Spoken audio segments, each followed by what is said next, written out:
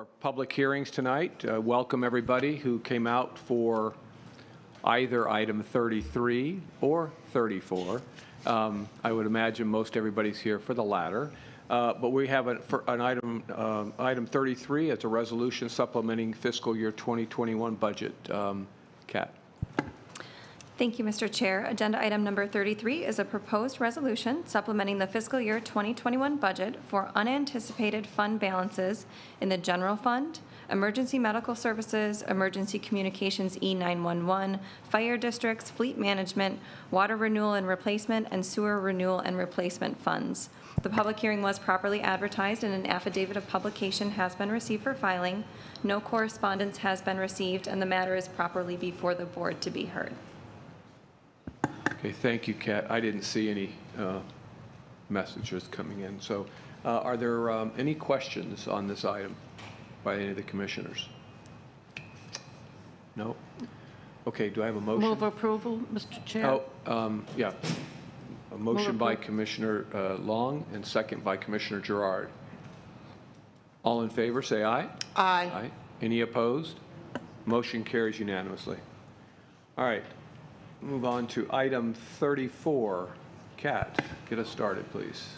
Agenda item number 34 is case number Z-LU-14-09-19.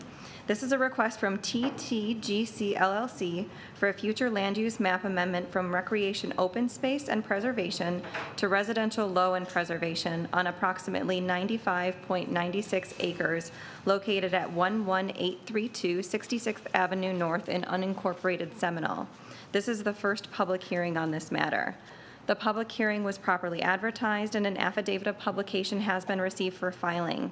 Approximately 696 letters, emails, and phone calls, 794 postcards, 2 written petitions, one with 19,188 signatures and one with 168 signatures, and an online petition with 2,688 names have been received, all in opposition. The matter is properly before the board to be heard. Okay, thank you, Kat. And we'll move to Jewel. She has some opening comments about the hearing tonight. Yes, thank you, Mr. Chair. As our board clerk here has indicated, the application before you this evening is to amend the future land use designation on the property from recreation open space and preservation to residential low and preservation. You have included as part of your record the LPA report that, in addition to the land use, also addressed a requested zoning change, development agreement, and development master plan. However, those matters are not before you this evening.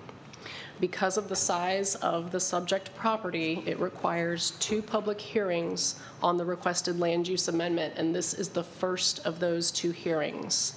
The second hearing on the land use amendment, which will also include the zoning, development agreement, and development master plan, is tentatively scheduled for later this fall.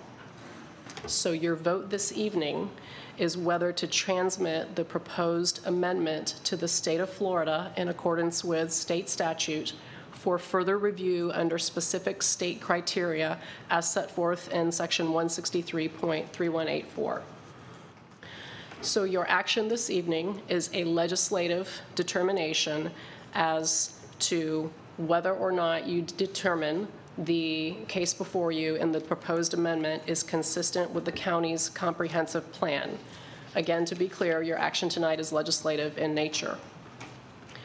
The basis by which cases of this nature should be judged is the rational basis standard, meaning your decision must be rationally related to a legitimate government interest. And again, to reiterate, your decision should be whether or not the proposed amendment is consistent with your county comprehensive plan. So on some of the procedural issues for the conduct of the hearing this evening, this is not a quasi-judicial proceeding, but your ordinance that governs the conduct of quasi-judicial proceedings does contemplate its use for legislative proceedings as well.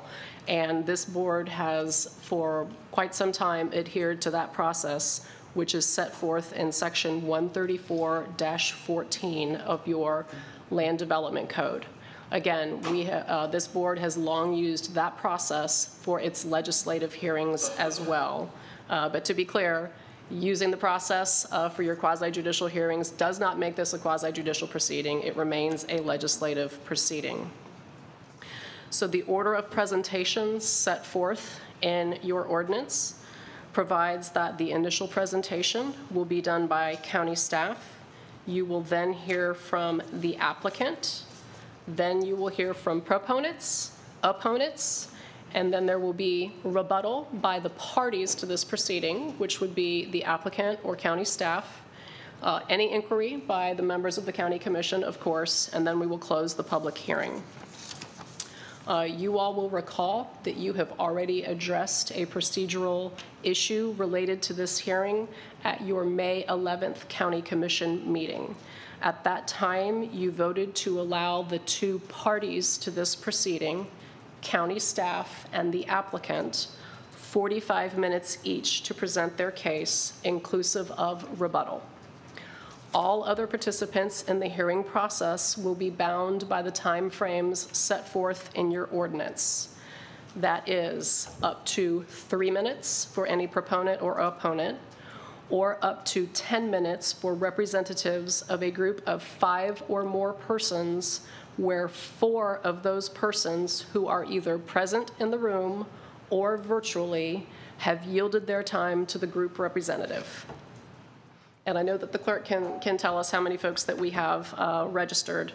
But one last item to mention, your record. You have quite a number of items included in your record this evening, and what you will see in there are all those items that were received 7 days in advance of this hearing, which is again pursuant to the terms of your ordinance, as well as all the correspondence. So with that, I will ask if anybody has any questions. Any questions for Jewel? Okay, thank you. All right, so we begin. Barry, get us going here, and I think we have staff first, correct? Yep, staff is up. So Glenn Bailey and Scott can come forward to begin. Yes, Commissioner Long? Good evening, Glenn. Could you ask the staff, please, to refer occasionally to whatever document and/or page they're on as we go through the presentations? It's enormously helpful, Yes, we will. especially doing everything electronically. Thank you. This is presentation. This is actually item number 5 in your record. Good evening. I'm Glenn Bailey, zoning manager with the Department of Housing and Community Development.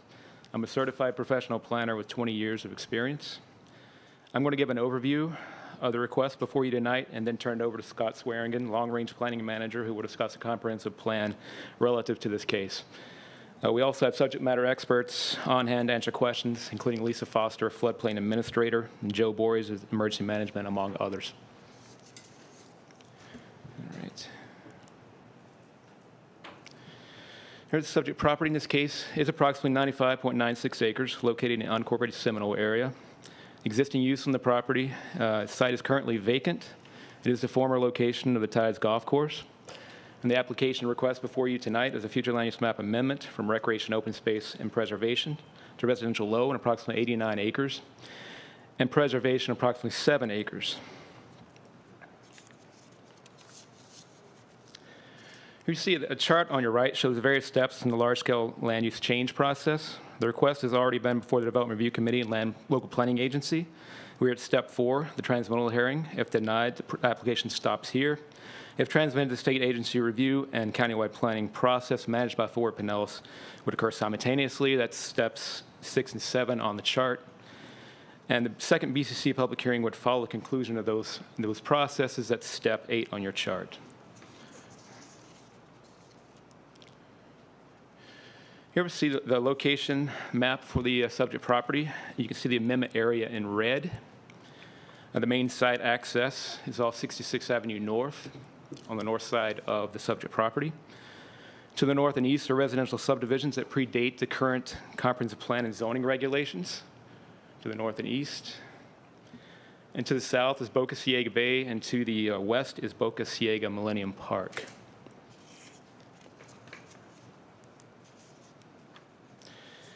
Here's another aerial perspective of the general area. You can clearly see the property's coastal location along Boca Ciega Bay and the barrier islands in the background.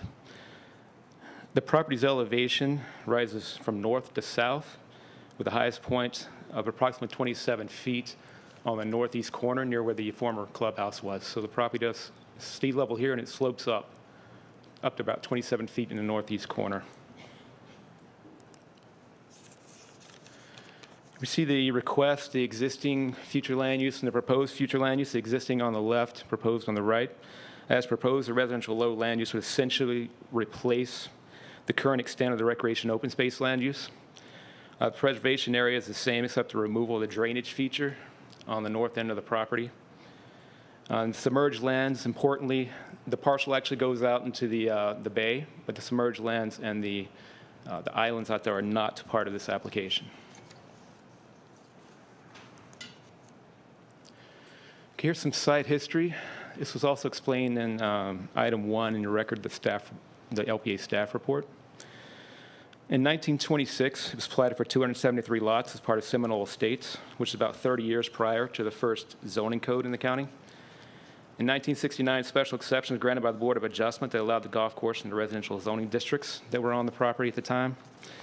In 1973, the clubhouse was built and the golf course opened. In 1975, we first see the recreation open space land use placed on the subject property.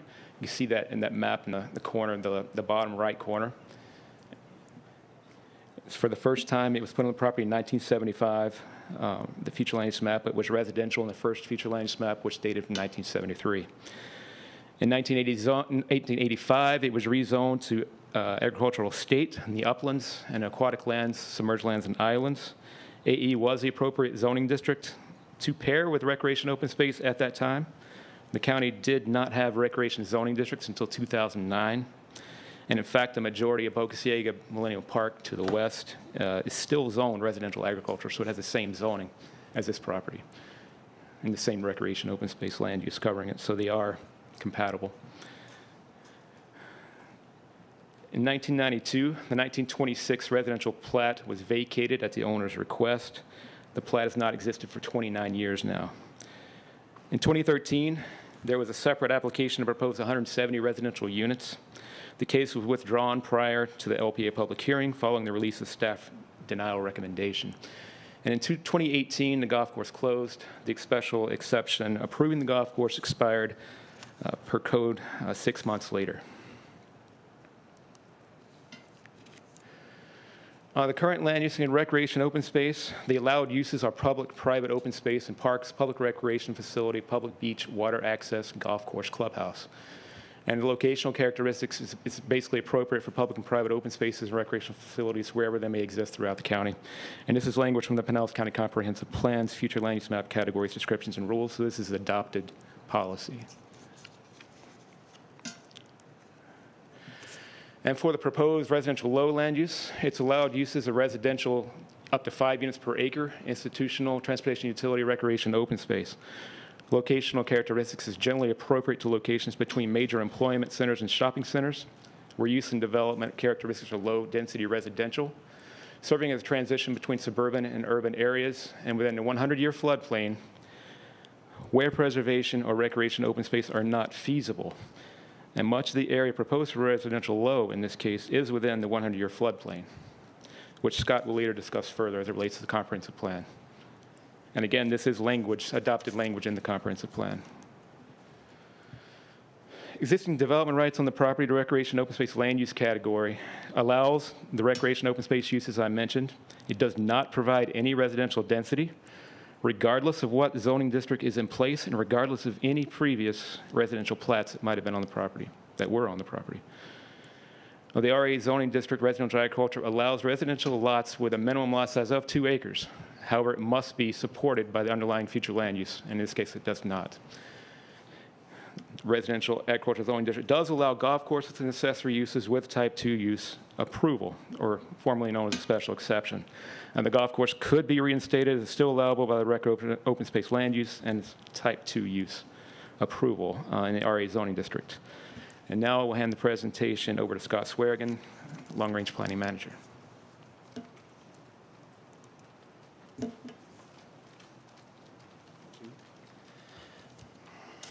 Thank you, Mr. Bailey. Mr. Chairman, Mr. Vice Chairman, ladies and gentlemen of the board, it's a pleasure to be before you this evening, and I do appreciate your time. My name is Scott Swearingen, and I am the county's long-range planning manager. I am also certified by the American Institute of Certified Planners, and I have a little bit over 20 years of experience, a little bit more than Glenn, I would say. Prior to coming to the county, I actually worked in the private sector where I worked for both public agencies like counties and cities, and I also worked for private clients, mostly developers and large land trusts, working on cases similar to this, rezonings and the like. So I'm glad to have, in my midterm career, a broad amount of experience in the field of planning. My group is primarily responsible for the county's comprehensive plan. We're often referred to as the stewards of the comprehensive plan because we are the ones who we craft policy, we update policy, goals, objectives as well. We update our data and analysis that's really the foundation for our goals, objectives, and policies. And we work with other departments throughout the county to help them craft language and policy language that can support their own initiatives, their own programs, and the projects that they'd like to pursue into the future. And the other responsibility that we have is that we review land use map amendments and comprehensive plan amendments, and we do this from a holistic point of view with specific emphasis on maintaining a balanced approach between the elements. As the name implies, our comprehensive plan is indeed comprehensive. We have 12 elements in the plan, most of which are shown up on the slide before you. And it's important that when we're reviewing projects like this, that we really do look across elements to see what type of goals, objectives, and policies apply to a particular application for a particular subject property. And that we have done, and as noted in your staff report, and which I'll get into in just a moment as I move along.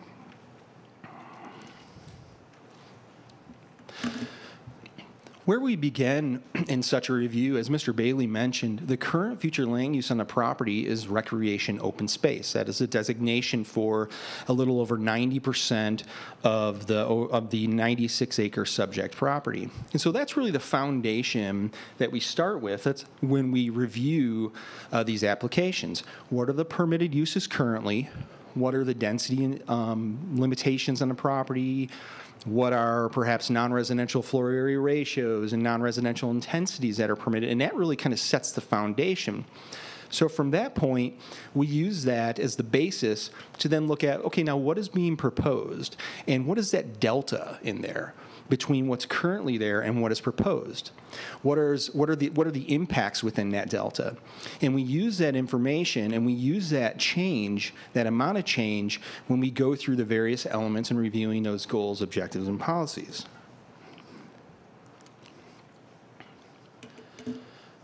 We often refer to ourselves, and others as well, refer to us, Pinellas County, as a peninsula on a peninsula. We're mostly surrounded by water. We're low-lying, and we're quite vulnerable to major storm events, usually about half the year, every year. We have that risk, and sometimes, they come through, and we're reminded of this vulnerability that we have. And so it won't be a surprise, I think, hardly anybody, that our comprehensive plan requires, on balance, that the county restrict and direct development away from those vulnerable areas. It's a major theme of our comprehensive plan, and you can see that theme throughout the elements, throughout the goals, objectives, and policies throughout the plan.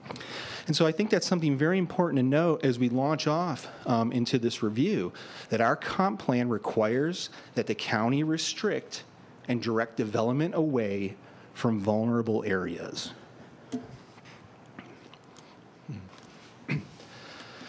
Now, the application, the proposal before us, staff finds that it does not do that. The proposal places residential development vis-a-vis a residential designation over 89 acres of the property, just over 90% of the property, and within areas of high vulnerability where currently no residential entitlements exist. And some of those areas of high vulnerability on the subject property include floodplain area, coastal storm area, storm surge areas, and areas subject to potential sea level rise in the future. And I'm going to go through all of these. I'm going to speak to all 4 of these areas of high vulnerability. I'm going to get into a little bit of what does our comp plan say for each of these. And then we'll look at a map and see how these areas overlay on the property and how they're applied and how they could be impacted based on the proposal before you. Mr. Bailey had mentioned that we do have staff, subject experts in the room today and available. If you should have any detailed questions, we have people that can help, such as I recognize Lisa Foster, our floodplain administrator, Joe Boris from emergency management. We also have others that can speak to transportation as well as archaeology. So we have people here to help us through this should you have any detailed questions either as we go or after the presentation. And then I will finally note for the commission that the maps that I'm about to go through, the map series, is attachment number 2 in your packet. So if you want to go directly to them and not look at them in the presentation. So to set this up, we're looking at a request for residential low across 89 acres of the 96-acre property. And this future land use category within our comp plan identifies locational criteria, and it describes this category as being appropriate in areas within a 100-year floodplain only where preservation and recreation open space uses are not feasible. The current land use, again, is recreation open space, and it has been like that for 46 years now. Up to 2018, and since 1973, there has been a recreation use on the property as the golf course and the golf course clubhouse. Now, this is important. This is very important to us because the retention of open space in vulnerable areas, it provides environmental and storm-related mitigation value. This is how we can help prepare for and respond to and deal with those vulnerabilities that we have throughout our county. And so then we look for development when it's proposed that could be directed to other less vulnerable areas.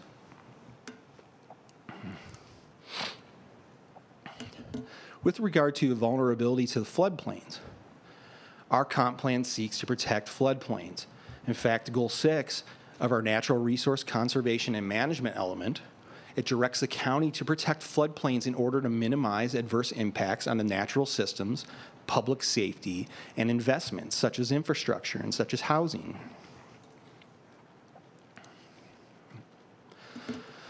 The map on your right is our 100-year FEMA floodplain map. The area in the green is located within the 100-year floodplain. This is high-risk area in the green. And let me use the pointer. Not sure which map to go to. I will just go to this one here so I can sort of, this is that floodplain map. It's superimposed over the subject property, and it's kind of hard to see the southern end of the subject property, but if you follow the pointer, you can start to make it out. So as we can see, approximately 2/3 of the project is within the 100-year floodplain, this high-risk area. And then most of the balance of that subject property is within low to moderate risk area that's outside of the 100-year floodplain. And as mentioned, our comprehensive plan guides us and encourages us to not build in a floodplain and look for other areas of lower risk. Moving on to our coastal storm area. Our comprehensive plan restricts development with our coastal storm area. Objective 1.3 of our coastal management element restricts development within and directs population concentrations out of the coastal storm area. And then policy 1.3.5 of that same element, it prohibits land use amendments within the CSA, the coastal storm area, that would result in more than 5 dwelling units per acre. I think it's good to pause there for a second. What that is not saying is that development is permitted and development is okay as long as you're no more than 5 dwelling units per acre. This doesn't mean that requests at or below this threshold are always appropriate and that they'll just simply be granted. They have to be weighed and balanced against the other plan policies and directives and the other features of the subject property that the amendment is applying to. And the map on your right shows our coastal storm area.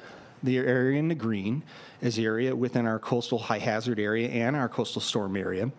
It's an area that's subject to storm surge from a Category 1 hurricane.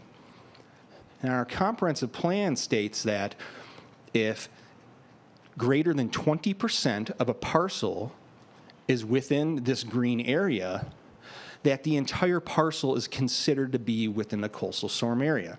Therefore, based on our adopted comp plan policy, the entire parcel is considered to be within the coastal storm area. But we can see, based on that map, those areas of higher vulnerability that are in green, and we can start to see a pattern developing as well as we look at these vulnerable areas.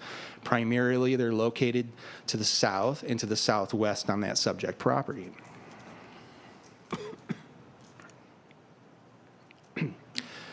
Moving on to our vulnerability to storm surge.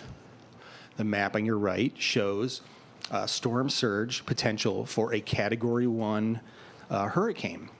And that area in the darker blue along near the shoreline of the subject property, that's area that would be subject to storm surge of up to 3 feet. And this isn't a Category 1 storm. And we can see how much of that subject property is covered within that that coverage for storm surge. And this is on a Category 1 storm.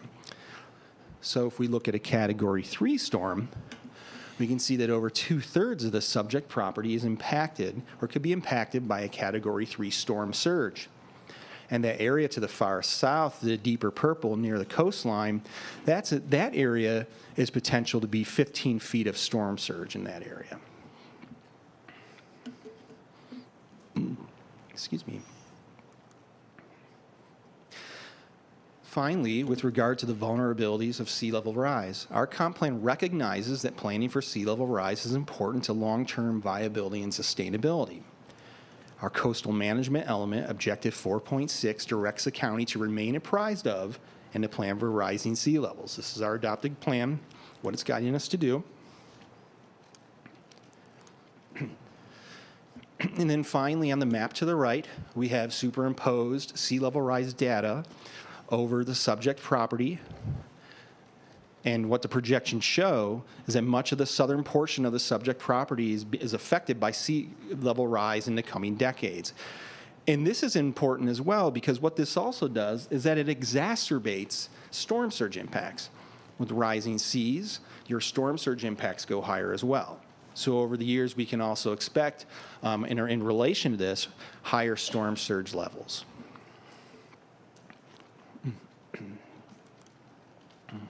I'm going to speak quickly to our recreation, open space, and cultural resources element of the comp plan. Objective 1.4, the county will protect its open spaces and scenic vistas for their contributions to quality of life.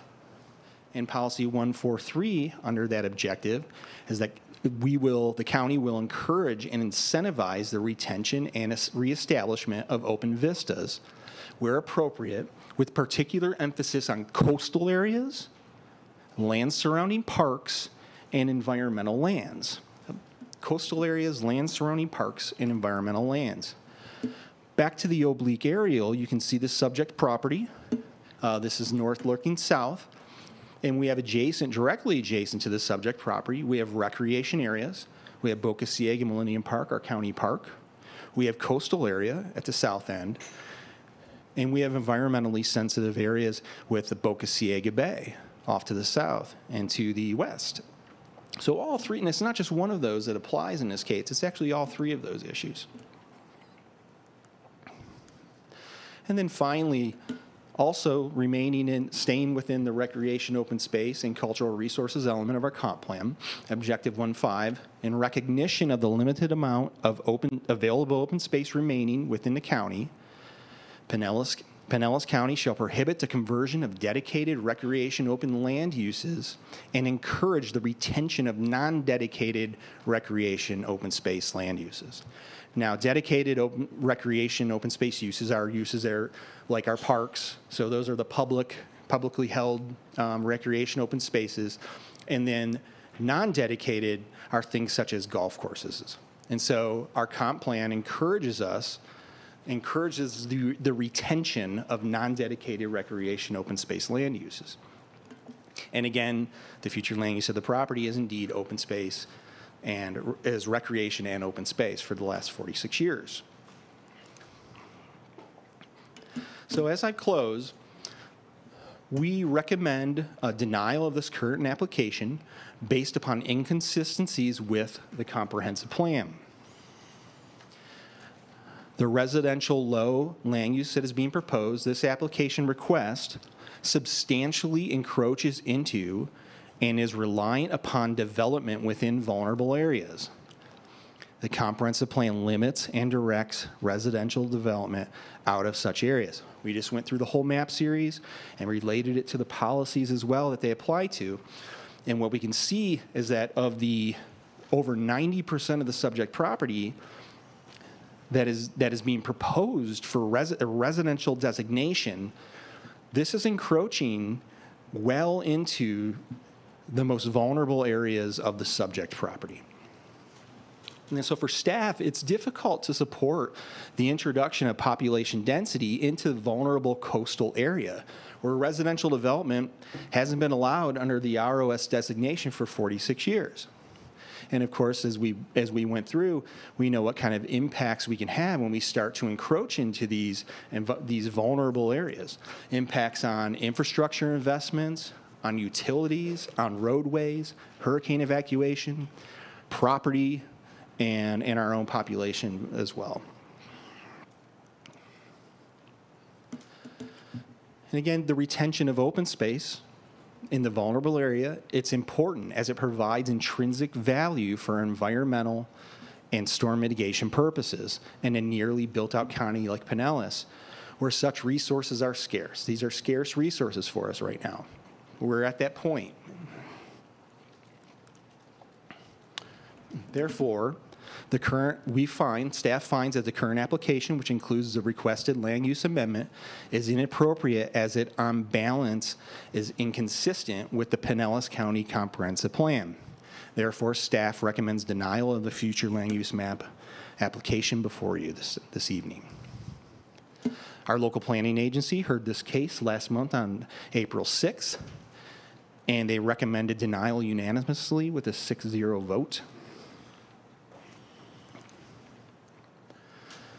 So moving forward, as our county attorney mentioned, it's when we get to that point in this hearing, it's a decision whether this is appropriate to transmit to the state to go through their review process under their statutory requirements. If that occurs, then this would also go to the County Planning Authority for Pinellas, and it would run through its public hearing course and review course with them as well, before it would come back to this board for a second public hearing. And if you decide that it is not appropriate to transmit this to the state, then the land use amendment is thus denied, and it does not move forward. That is all I have for you. I really appreciate your time, and I hope that was informative. I'm here to try and respond to questions, or I can direct questions to others unless you want to move forward with the applicant's presentation. Okay. Thank you. All right, we'll stop the time. You'll have about 19 minutes and 10 seconds left on the final rebuttal. Okay, thank you. Okay, are there any quick questions, or let's move on to the second president. Do you have a question? Just out of curiosity, because it's one of my passions and initiatives on this county commission, I did not hear you make any reference, or maybe you did and I was looking at maps or whatever, but I didn't hear you make any thoughts or recommendations about the ingress and egress around that community and how that would all take place. I'm just curious about that. I understand that probably doesn't comport with the issue of the land use, but surely it comes into play just, when you think it through, or if you're familiar with that area at all. Yes, and I appreciate the question. It is a part of the review, and in your staff report, there's the review and analysis to that regard. I didn't pull the kitchen sink out for a Okay, I was just presentation, but we do have subject matter experts here as well that can help unpack that. In addition to those comprehensive plan consistency review that I just went through. Good to know. And Thank you. You're welcome, Ms. Okay. Anybody else? All right. Thank you. Thank you, Mr. Chair.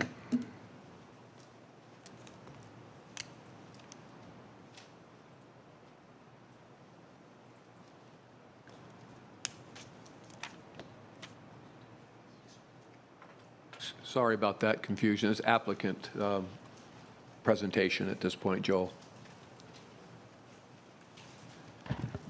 Thank you, Mr. Chairman, Commissioners, ladies and gentlemen. My name is Joel Tu. I am the applicant's land use attorney. I have practiced land use and zoning law for 41 years, I hate to say, in Pinellas County and Greater Tampa Bay. It's a pleasure being here this evening. I have the privilege of representing the owners of the land and the project known as Restoration Bay, which is the subject of the county-required process for a combined application for a zoning change from RA to RPD with the Development Master Plan and an FLU map amendment from recreation open space to residential low with the development agreement limiting density to 273 single-family dwelling units with specific project design and mitigation requirements. Now, the reason I specifically articulated that county-required application process is that, for the record, I'm going to have to disagree with the county attorney's summary at the beginning, where the county attorney asserts that this is a legislative as opposed to a quasi-judicial process. And please allow me to give you the reasons why that's our position. Number one, the county uniquely requires this combined application process. This combined process is used in no other county in Tampa Bay in which I practice. Its plan amendments are a separate application. Its zonings are a separate application. Its development agreements are a separate application. Pinellas County requires a combined process. Therefore, I don't think you can then bifurcate at the end of that process and say, oh, well, forget all that. We're just going to make a legislative decision on the plan amendment. Reason number two is that if you review your staff report, they in fact relied as their sole authority for their opinion of inconsistency with the comp plan. They relied upon the substance and the details of the zoning application, the zoning master plan, and the development agreement. And they actually used those details to formulate their argument that our plan amendment request was inconsistent. Well, staff can't have it both ways. They either can't use that information, and they have to approach this as a legislative decision, or if they elect to use that site-specific detailed information, which they required, they then have converted this into a quasi-judicial process. Finally, this matter was noticed and heard by your LPA as a combined application. We were required to present, argue, and defend the zoning, the master plan, the development agreement, and the plan amendment as a single hearing, consolidated notice. If you review that legal notice, it was a combined hearing. And in fact, your LPA vote was not a legislative decision on the plan amendment. They were told by the county attorney at that hearing that they were conducting a quasi-judicial hearing. We had to comply with the quasi-judicial hearing, and their recommendation was based upon the results of a quasi-judicial hearing. Therefore, for the legal record, it is our position that you have boxed yourselves into a quasi-judicial determination on this plan amendment. As to housekeeping matters, I want to make sure that our original submittal package and our resubmittal package, which included the CVs for all of our experts who are qualified in the various professional disciplines in which they will speak, are included. I want both of those staff reports incorporated into the record for the reason I just stated. It will become apparent that they relied upon site-specific quasi-judicial matters to render their inconsistency opinion. I want the full record of the proceedings before the LPA, including the transcript of the LPA hearing included in the record, because you will hear the county attorney there tell them that it was a quasi-judicial proceeding on all those applications. And finally, I want these thousands of emails and postcards and 20,000 petition signatures preserved under the public records law. I want all of that public opposition entered into this record so that it's part of the proceedings. Now, after those housekeeping matters, I'd like to turn to the substance. And despite all that, we are here to convince you that this is actually a sound request and that it is entirely consistent with your comprehensive plan. First, this land has always been zoned residential. Let me say that again. It has always, from the beginning of Pinellas County zoning until we stand here tonight, it's been zoned for residential. It is presently zoned residential agriculture, which on its face would allow 48 single-family homes. Now, the staff takes the position that despite that zoning that's always been there, that the comp plan FLU designation prohibits that development. We'll get to that in a moment. But the important thing is that when the county commission, your predecessors, in 1985, rezoned this land, the county unilaterally rezoned this land. It had been R1 and R2, which was consistent with those adjacent neighborhoods and which would have allowed these 273 units. The county unilaterally downzoned it in 1985 from R1 and R2 to AE. In the minutes of the county commission hearing, the property owner questioned why the county commission was doing that, and they said it's because you're actually using it for a golf course, and therefore you are in your conditional use permit, you have an interim use for golf course, and to make the zoning match the present use, we're going to change it to AE. The property owner said, but what if we decide to stop the golf course operation and we decided to go ahead and develop the 273 units that were platted and that it's always been zoned for? In your county commission minutes, they expressly told that property owner that you have the right, we understand we're just doing this because of the golf course use, you have the right at any time in the future, if you stop the golf course use, to apply to change the zoning back to allow the residential development. That is in your board minutes. I understand you weren't here, but you are the county commission, they are the county, and they assured the property owner in those minutes in 1985 that they could apply to reinstate the residential density. For 66 years, this land was platted as Seminole Estate Subdivision. It contained those 273 lots, which is, and this is very important, 3.1 units per acre. And that's a critical density number. Our request is to reinstate that 3.1 units per acre. This land is surrounded by existing residential subdivisions other than the county's own Boca Ciega Millennium Park. Here's the close-up view. If you look at those surrounding neighborhoods, what we are asking to do is simply to allow the same use here that the county has always seen fit for the immediate adjacent neighborhoods. In fact, the future land use designation we're requesting of residential low, when the staff put up the land use map, all that yellow around us is exactly the designation we're asking for. We're not asking for something different. We're asking to be treated exactly the same as the neighboring communities. We simply want the residential low they enjoy. Those communities are in the same floodplain. They're in the same coastal storm area. Staff's presentation conveniently showed those overlays on our property as if there's a magical curtain on the eastern boundary that stops those from being in those subdivisions. They are in exactly the same predicament. They've been developed that way, they were allowed to be that way, and those people enjoy that lifestyle on Boca Ciega Bay, which we submit there's nothing wrong with that. And we believe other people coming to Pinellas County would like to enjoy that waterfront lifestyle that made Pinellas County what it is.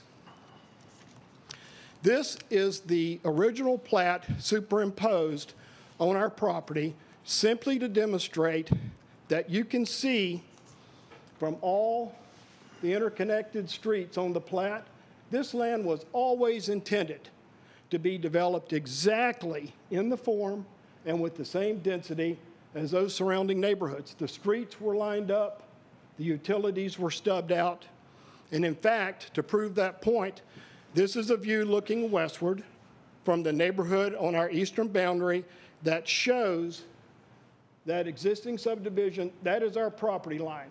That subdivision street was stubbed out to go directly through and continue through our property. Here's another one from another location, same situation. So it is no shock to anyone in these surrounding communities that this land was contemplated to continue a development pattern. Significant, excuse me? I'm going to have to ask keep the comments to yourself, or you can leave, all right? Thank you, Mr. Chairman. Importantly, these communities were developed before this golf course.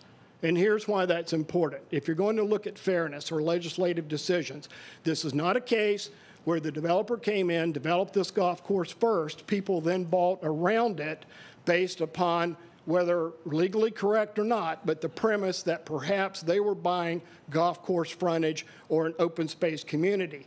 That was not the case. Every one of these communities was platted, developed, sold before the owner of this property decided that rather than continuing the residential development pattern that he had platted, he was going to try to operate a golf course as a conditional use.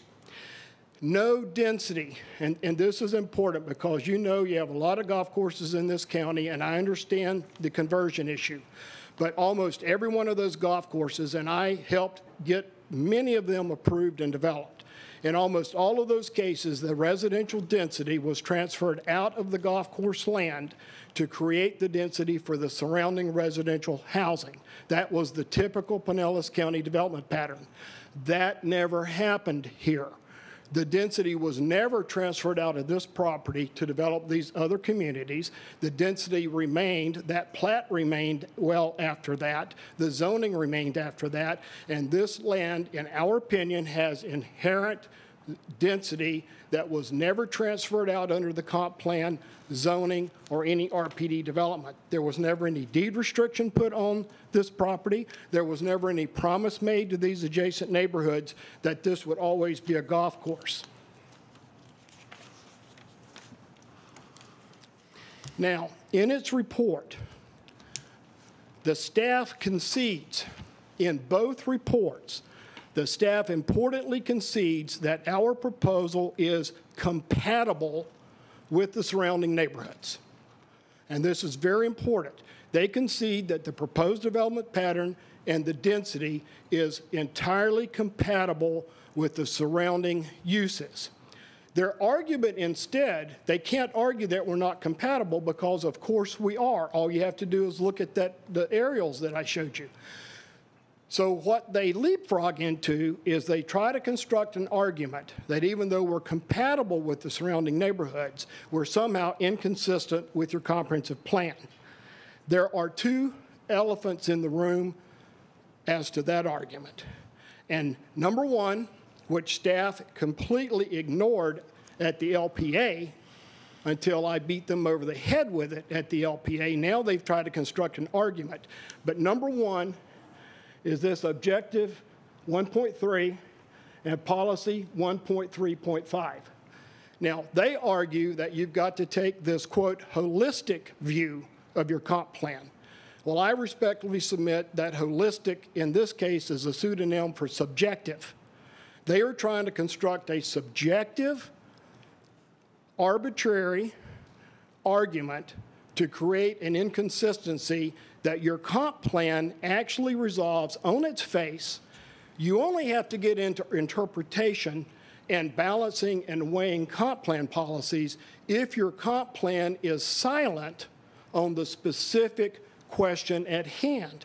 The specific question at hand under your coastal management element is objective 1.3, which was properly stated. It was properly stated that under Objective 1.3, the county shall restrict development within the coastal storm area and shall direct, and here's the important words, population concentrations out of the coastal storm area.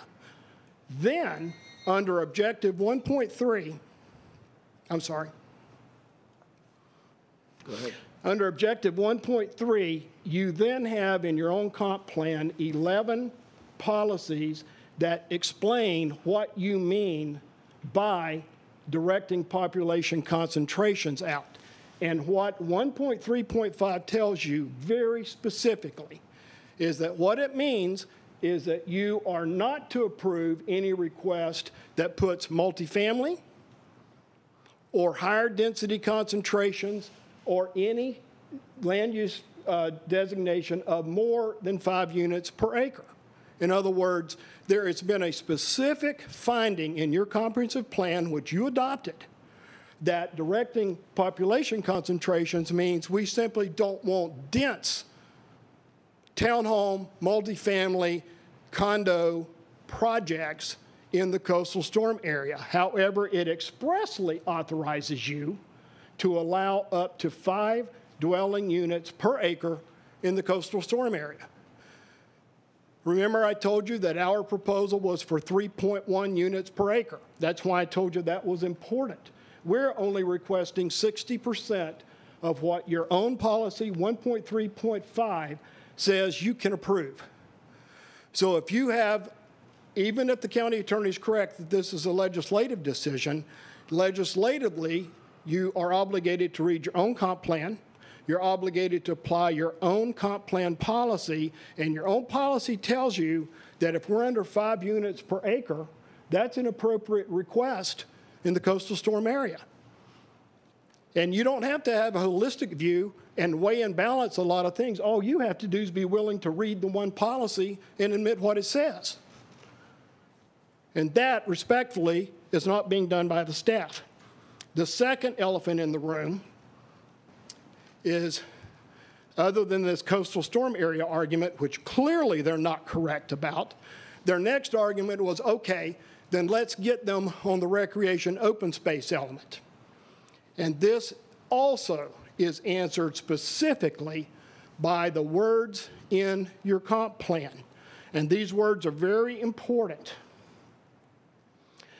The county shall, and here are the key words. And remember, your lawyers wrote this. They wrote what they intended it to say, and they got you to approve it. But it says, you shall prohibit. Now, that is a very specific legal word. We all know what prohibit means. It means thou shalt not do it. But look what it tells you to prohibit. It says prohibit the conversion of, again, key word, dedicated recreation open space. Now, your planner kind of ran over this, but it's a critical point. He admitted that dedicated means county-owned space.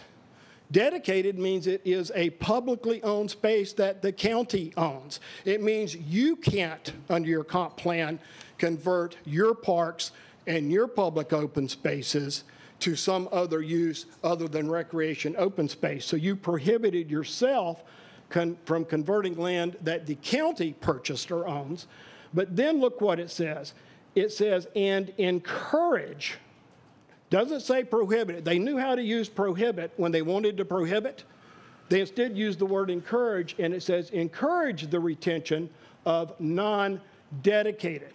Now, your planner also admitted to you just a few moments ago that non-dedicated, what that really means is privately owned. So we are non-dedicated. We are not dedicated. This is privately owned land. So there is absolutely, under Objective 1.5, there is absolutely no prohibition in your comprehensive plan from the conversion of privately owned recreation open space. It is simply legally incorrect to argue to you that your comp plan prohibits the conversion of this privately owned land, even though the county put recreation open space on it. The reason the county put recreation open space on it at the time was because the owner was using it for a golf course.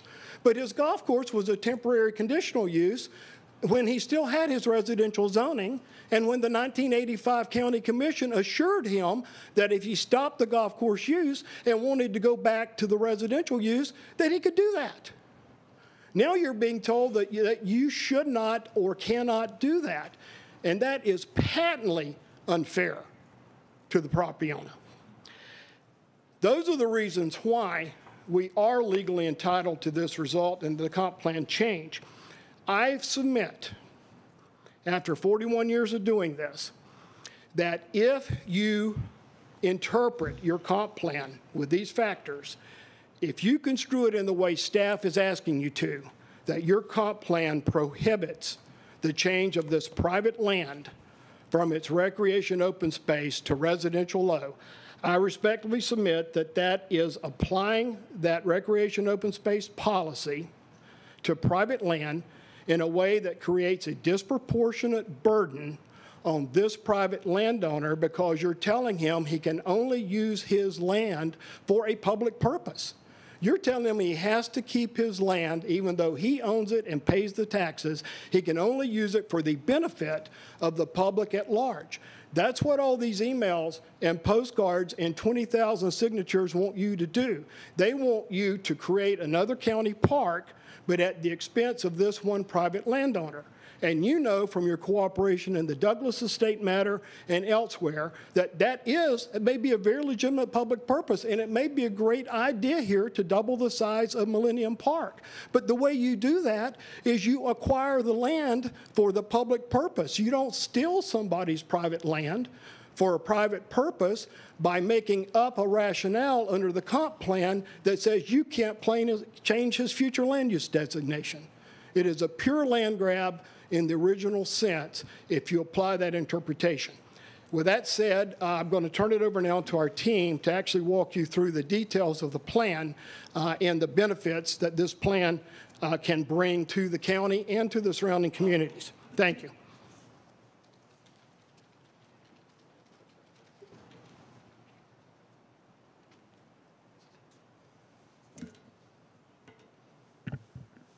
Good evening, Commissioners, Chair. My name is Clark Miller. I'm a registered landscape architect with over 15 years of experience. My address, 111 South Armenia Boulevard, Suite 201, Tampa, Florida, 33609. Just want to make a point. We started this process 2 years ago with a blank sheet of paper, knowing that the prior application got denied. So we knew going into it that we wanted to coordinate and meet with the neighbors prior to even developing a plan. The plan before you was derived after the second charrette and really the input of the surrounding neighbors that brought forth some of their, if they knew it couldn't be a golf course, right, it needed to be something else, what would they be able to support? And that really turned into a linear pathway around the property, connectivity to Millennium Park, a safe way for them to get back and forth, access to Boca Ciega Bay, which is what was really the genesis of this plan. In addition to that, we wanted to bring some creativity to the site. We wanted to bring some curvilinear streets, larger open space tracts on the perimeter, preservation of the natural features along the waterfront and enhance those. Integration of a stormwater facility along the perimeter, because what you'll hear later on is that there's a tremendous amount of off-site stormwater that flows onto this property, through this property, untreated, and into Boca Ciega Bay. Our intent is to help manage that situation, which you'll hear about that treatment later on. We also are proposing the multi-purpose trail, which I have slides for later on, that were derived from the charrette that we had with the surrounding residents. Compatibility. This project is proposed to be less dense than the surrounding developments, directly based on the current development standards we have today and the code we have to follow, which if you'll look on maps around the property, our neighborhoods, they hardly have any stormwater, no treatment, hardly any ponds that help treat anything. Therefore, our development has to maintain all of our on-site treatment and drain it into the bay treated. The next thing I'll say is we are also utilizing, to Joel's point, the existing access points that are stubbed out of the original subdivisions on our adjacent to the east and to the north. That was already planned. We're not making new street locations, new access points. We're using the existing infrastructure that is there today. The proposed plan as shown on the screen provides maximum public benefit. As you can see with this recreational trail around the property, that was derived from the charrettes that we had with the residents that they felt they would like to have and utilize. This also helps to treat some of the offsite stormwater in a series of chain retention ponds that go around the perimeter, and this trail meanders through those as well for a public benefit, an educational experience, and also to bring in some native flora and fauna. The trail connects from the neighborhoods to the Millennium Park to the west, and 2 locations to the south on Millennium Park, or on Boca Ciega Bay, for canoe and kayak launch to access the waterfront.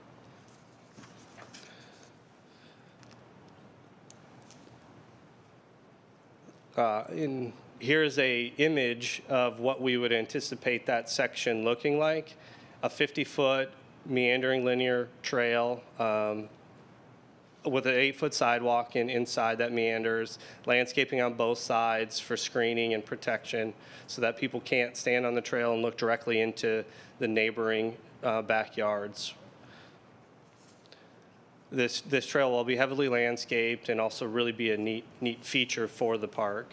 And here's another view of what that would look like. In closing, I just want to mention that we have, again, worked on this plan for over 2 years, met with the neighbors multiple occasions, and county staff listened to all their opinions, thoughts, and helped bring this plan to life. We wanted to create a small residential enclave, not with development in mind, but with public benefit in mind, cleaning up the property and treating off-site untreated runoff. Then we listened to the surrounding neighbors and integrated their feedback into the design.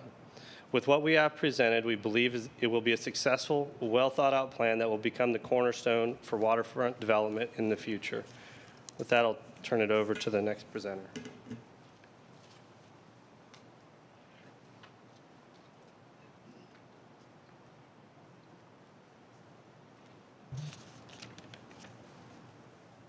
Good evening.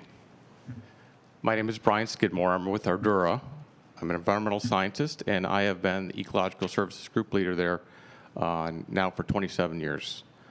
I'd like to talk to you a little bit tonight about opportunities with Restoration Bay project. You saw a map a little bit earlier that showed you the surrounding landscape around the property, okay? The color-coded homes that you see there are the surrounding lots that lie adjacent to what was described earlier as a platted community on this property. Those lots, the way that they were developed long before current day stormwater regulations and standards, basically were developed with little to no stormwater treatment capabilities, such that the runoff from roads and residential areas went largely untreated and cycled directly through the Restoration Bay property. As the golf course was in place, that meant coming through existing ditches, ponds that were created for the golf course, and draining basically in an untreated state directly into Boca Ciega Bay on the southern boundary. Okay? So I want to kind of couch that with a comparison and contrast of the existing and historic use over the last 45 years of the golf course with what's being proposed with the Restoration Bay project, and talk to you a little bit about some of the opportunities we have here to make some environmental enhancements and public benefits that could come out of marrying up a redevelopment of the site with enhancing and improving some of these features, including the stormwater we just talked about. Here we have a version of the plan that's been colorized, so you could see that roughly 52% of the overall project area, that 95.96 acres we talked about, is basically composed of open space uses. That open space, as Clark talked about a little while ago, includes the perimeter linear park around the boundaries of the site, in addition to a 50-foot buffer to the Boca Ciega Millennium Park to our west.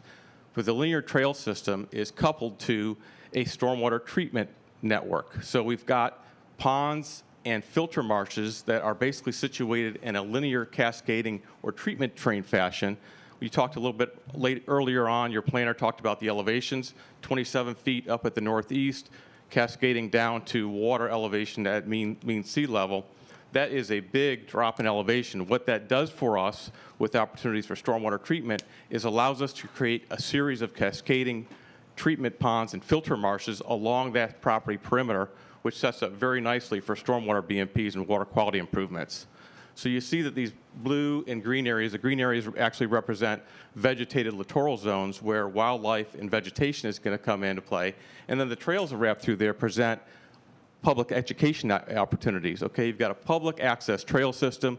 You come in there with school kids and local residents. You educate them about the improvements to the stormwater and the benefits to Boca Ciega Bay and the surrounding environment. Beyond the stormwater treatment aspects of the project, you can see the shoreline basically along the southern boundary. If that laser works, there you go, right down there. That shoreline is in its current condition, under the managed golf course condition, had turf grass all the way up to the mangrove edge shoreline, to the jurisdictional line. Managed turf grass and whatever goes with application of chemicals and management of a golf course over those 45 years. No buffer, no treatment other than the ponds that were used there for irrigation and basically weren't doing direct discharge, okay? That condition is going to be replaced with significant revegetated buffers that buffer that natural mangrove shoreline that's there. We'll take the invasive species like Brazilian pepper, carrotwood, and others that have grown in along the mangrove and in some place replace them along the shoreline. We'll remove those invasive species and replace them with native species to supplement what's already there. We'll create vegetated buffers that buffer the development from that shoreline, and we'll create bioswales along there to capture additional stormwater, where right now, as I said, the water over the last 45 years has been draining directly into Boca Ciega Bay from that part of the development. All these features, these environmental improvements, come with public benefits and pair in nicely with the linear park and the stormwater system. Throughout the evaluation period of the property, we also noticed that there was some cart paths that basically bisected some of the mangrove inlets over there, cutting off the flow.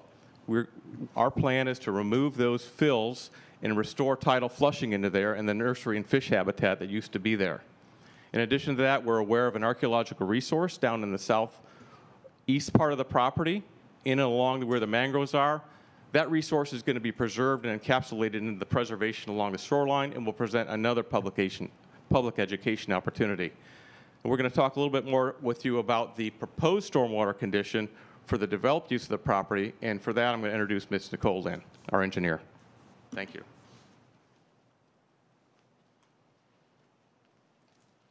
Thanks, Brian. Good evening, everybody. I'm Nicole Lynn. I'm with Ardura. I am a civil group leader, and I am a professional engineer licensed in the state of Florida, and I've been practicing for 17 years.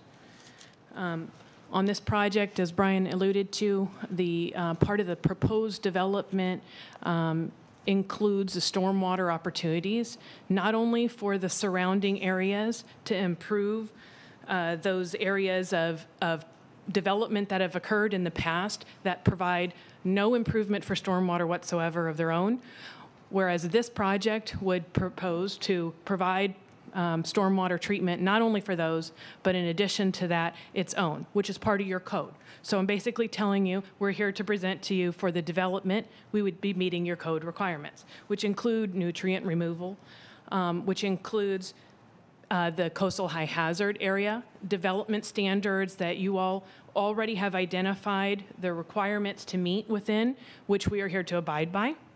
The FEMA map that was presented by staff earlier, I'd tell you that there's a newer map that's identified on FEMA's website that has been presented to this board in the past, and will be in compliance with. It includes not only elevations that are descriptive for velocity zone development, but also AE development. And X. So we have 3 different zones that lie within the property from south to north, velocity zones on the south. Those have higher, more stringent requirements for development to occur, which we're aware of, and so we would bring to you that we would be complying with it. On the north end of the site is the X zone, which allows for development, your typical type of development for homes, on-grade type of homes, whereas along the coastline, you would elevate. So anywhere along, the coastal areas in Pinellas County where the FEMA map presented or the coastal high hazard area map that's presented doesn't stop at the boundaries of this project, right? It continues along the whole entirety of Pinellas County. And I would also identify to you that the storm surge area is taken into account with those FEMA maps, and that's what that study is done for. The storm surge is identified. The elevations that are included on the FEMA maps are to identify areas of 100-year elevation. And why that's important to put it into perspective is that means 1% chance of being equal or exceeding that level, that elevation, during any given year. So it's not every year over 100 years it's going to happen. It's 1% chance that year, and next year there's a 1% chance it could happen. Okay, so that's what those studies are done for, to give you background on that.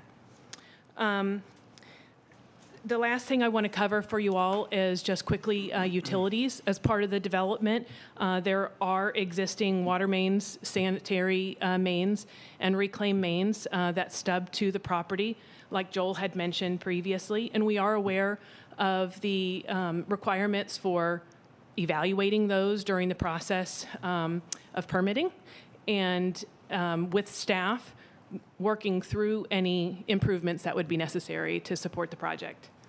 So I will be available later on for any questions that you may have, but right now I'm going to turn it over to Steve for transportation.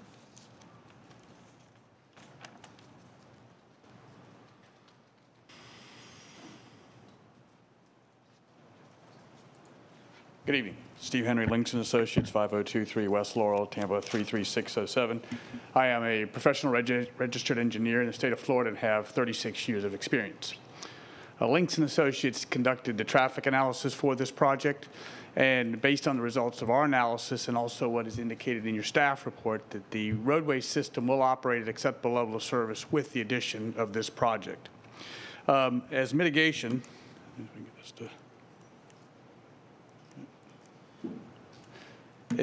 for the project, the developer is looking at filling in the sidewalk gaps along both 66th Avenue and 116th Street. And you can see on this graphic those areas in which they are proposing to fill in those sidewalk gaps.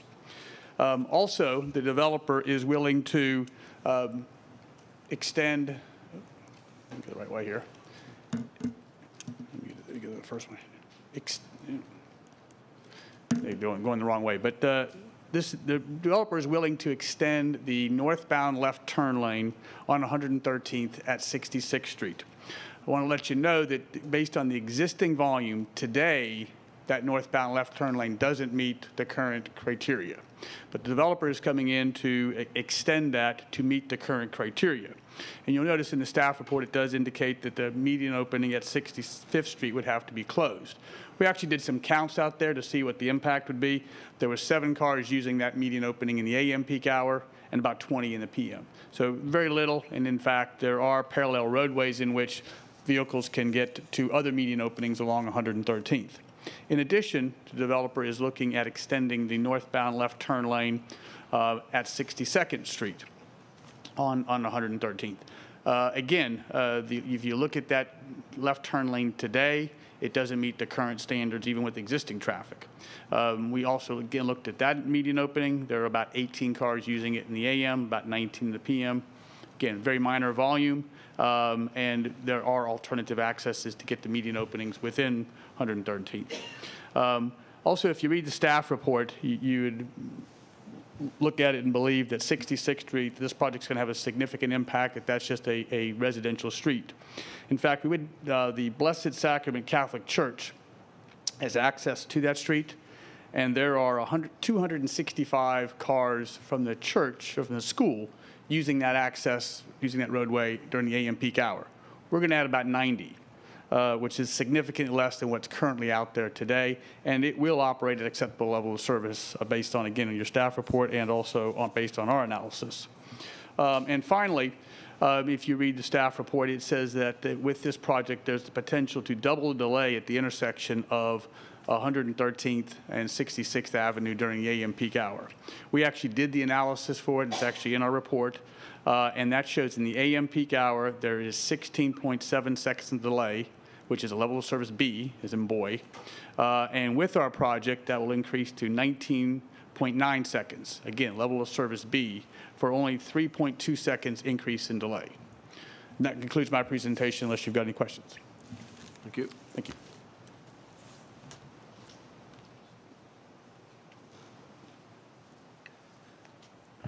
Thank you, Mr. Chairman. Joel, too, again, just to wrap up briefly here, and just to emphasize what Mr. Henry said about the traffic, I want to emphasize that both his traffic study and your transportation staff's review and approval of that study, your staff agreed that there is no issue as to the level of service, that all of the affected roadways will continue to operate at acceptable level of service.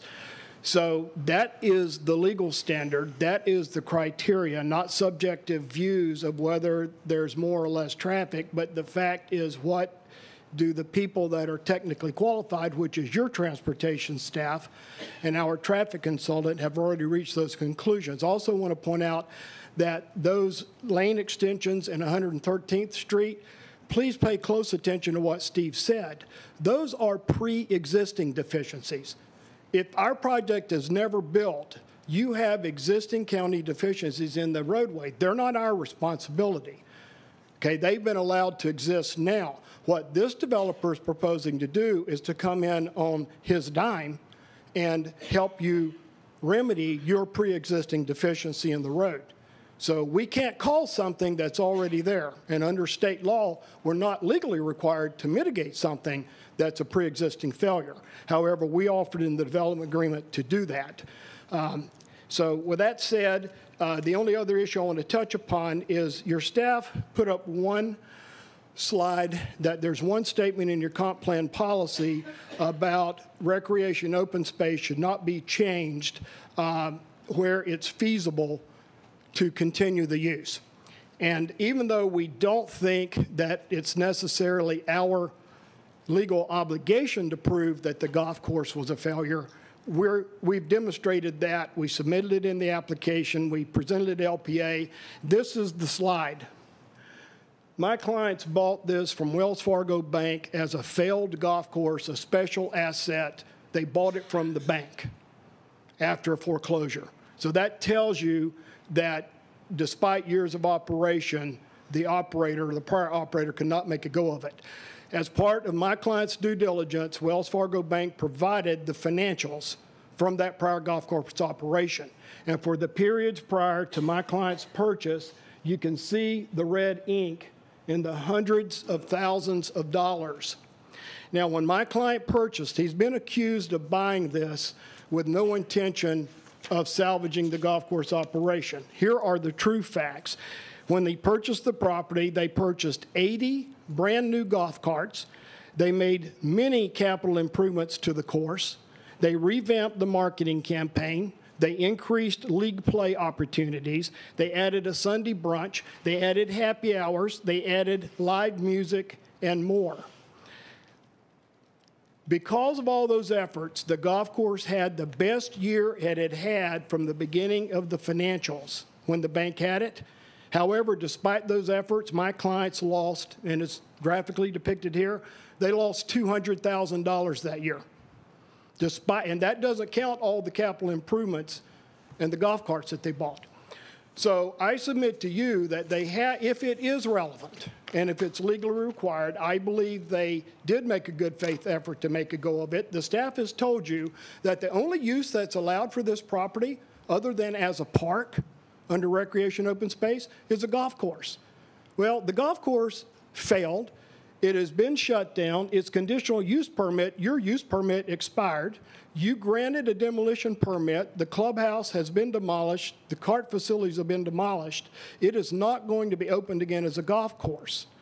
And this would be like saying that if you and your spouse started a restaurant on the neighborhood corner and you invested $1 million and you did your darndest to make a go of it, but people didn't come and it didn't work and you lost $200,000, $300,000, $400,000 a year, that you should be required to continue to run a failing business because that's the zoning use that the property allows, and that you can't change it to something reasonable. You know, you can't convert to office or you can't convert to condos, that you're required by law to run a failing business. I don't think that is the requirement, and I don't think that's appropriate. I know we're almost out of time. I only have a minute and a half. I will reserve what little I have for rebuttal. We're happy to answer any and all questions. My experts will come back if there are any details you need. But thank you so much for your patience. I know it was long, but as you can see, there was a lot of material to cover. Thank you.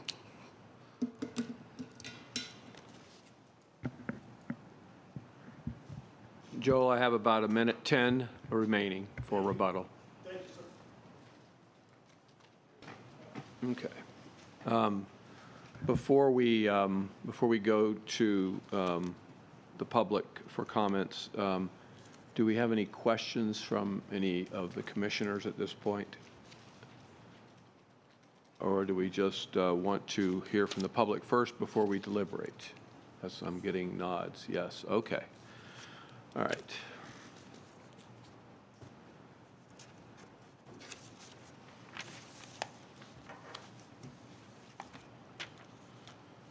Okay, we have 4 people in a preferred order that are going to speak on behalf of 4 other people. So for that to be effective or affected, those 4 people must be present. So I am going to first call up Brian Bowles, who is the Save the Tides attorney, but I'll need to see Gail Slaughter to raise her hand, see if she's here. There's people outside, I'm assuming. Is that the case? Okay. Yes, sir. Okay, so I know. So we're going to give time. Yes. Might it be possible to take about a 3-minute break just so that none of us have to miss any of this testimony, All right, we'll be starting back at 7:30. please? We'll be starting back at 7:30. We got 4 groups of 4. Thank you. Folks can remember who they put down, try to make sure that they're coming forward, so when we get to that point, they'll be readily available to wave their hand. We'll ask them to step Thank in. you. Sure.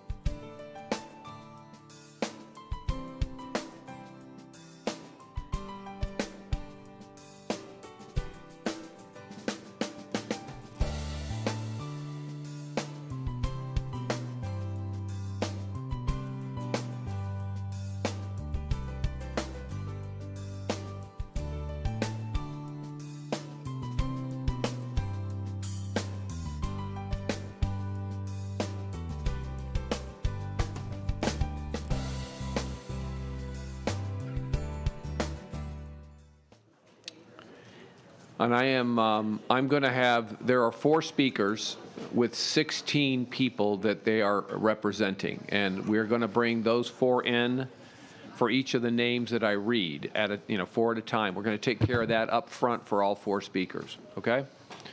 So the first one is for Brian Bowles, and the 4 people are Gail Slaughter, Ed Slaughter, Wendy Kidney, and Ronald Hammery.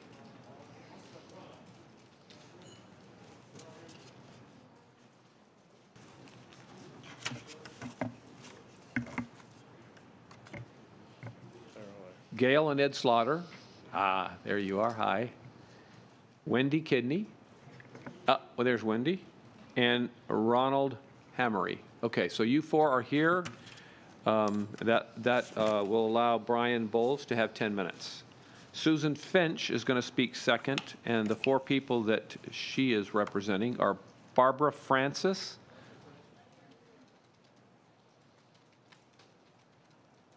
do I see Barbara Francis?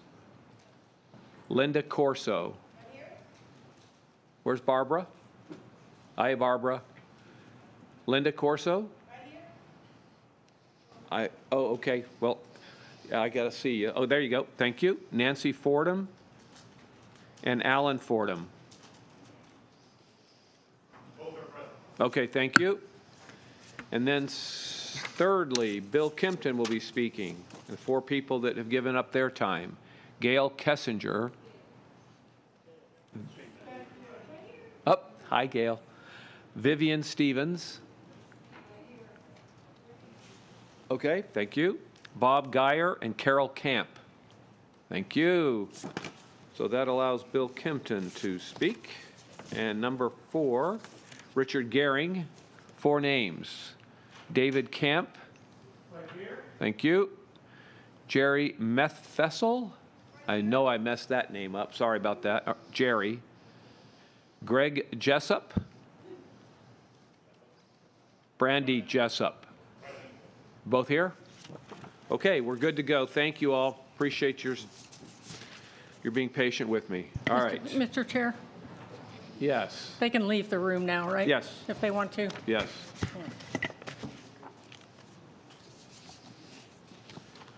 All right, we will start. No, those are your spares in case you didn't have somebody show. All right, let me get it right here.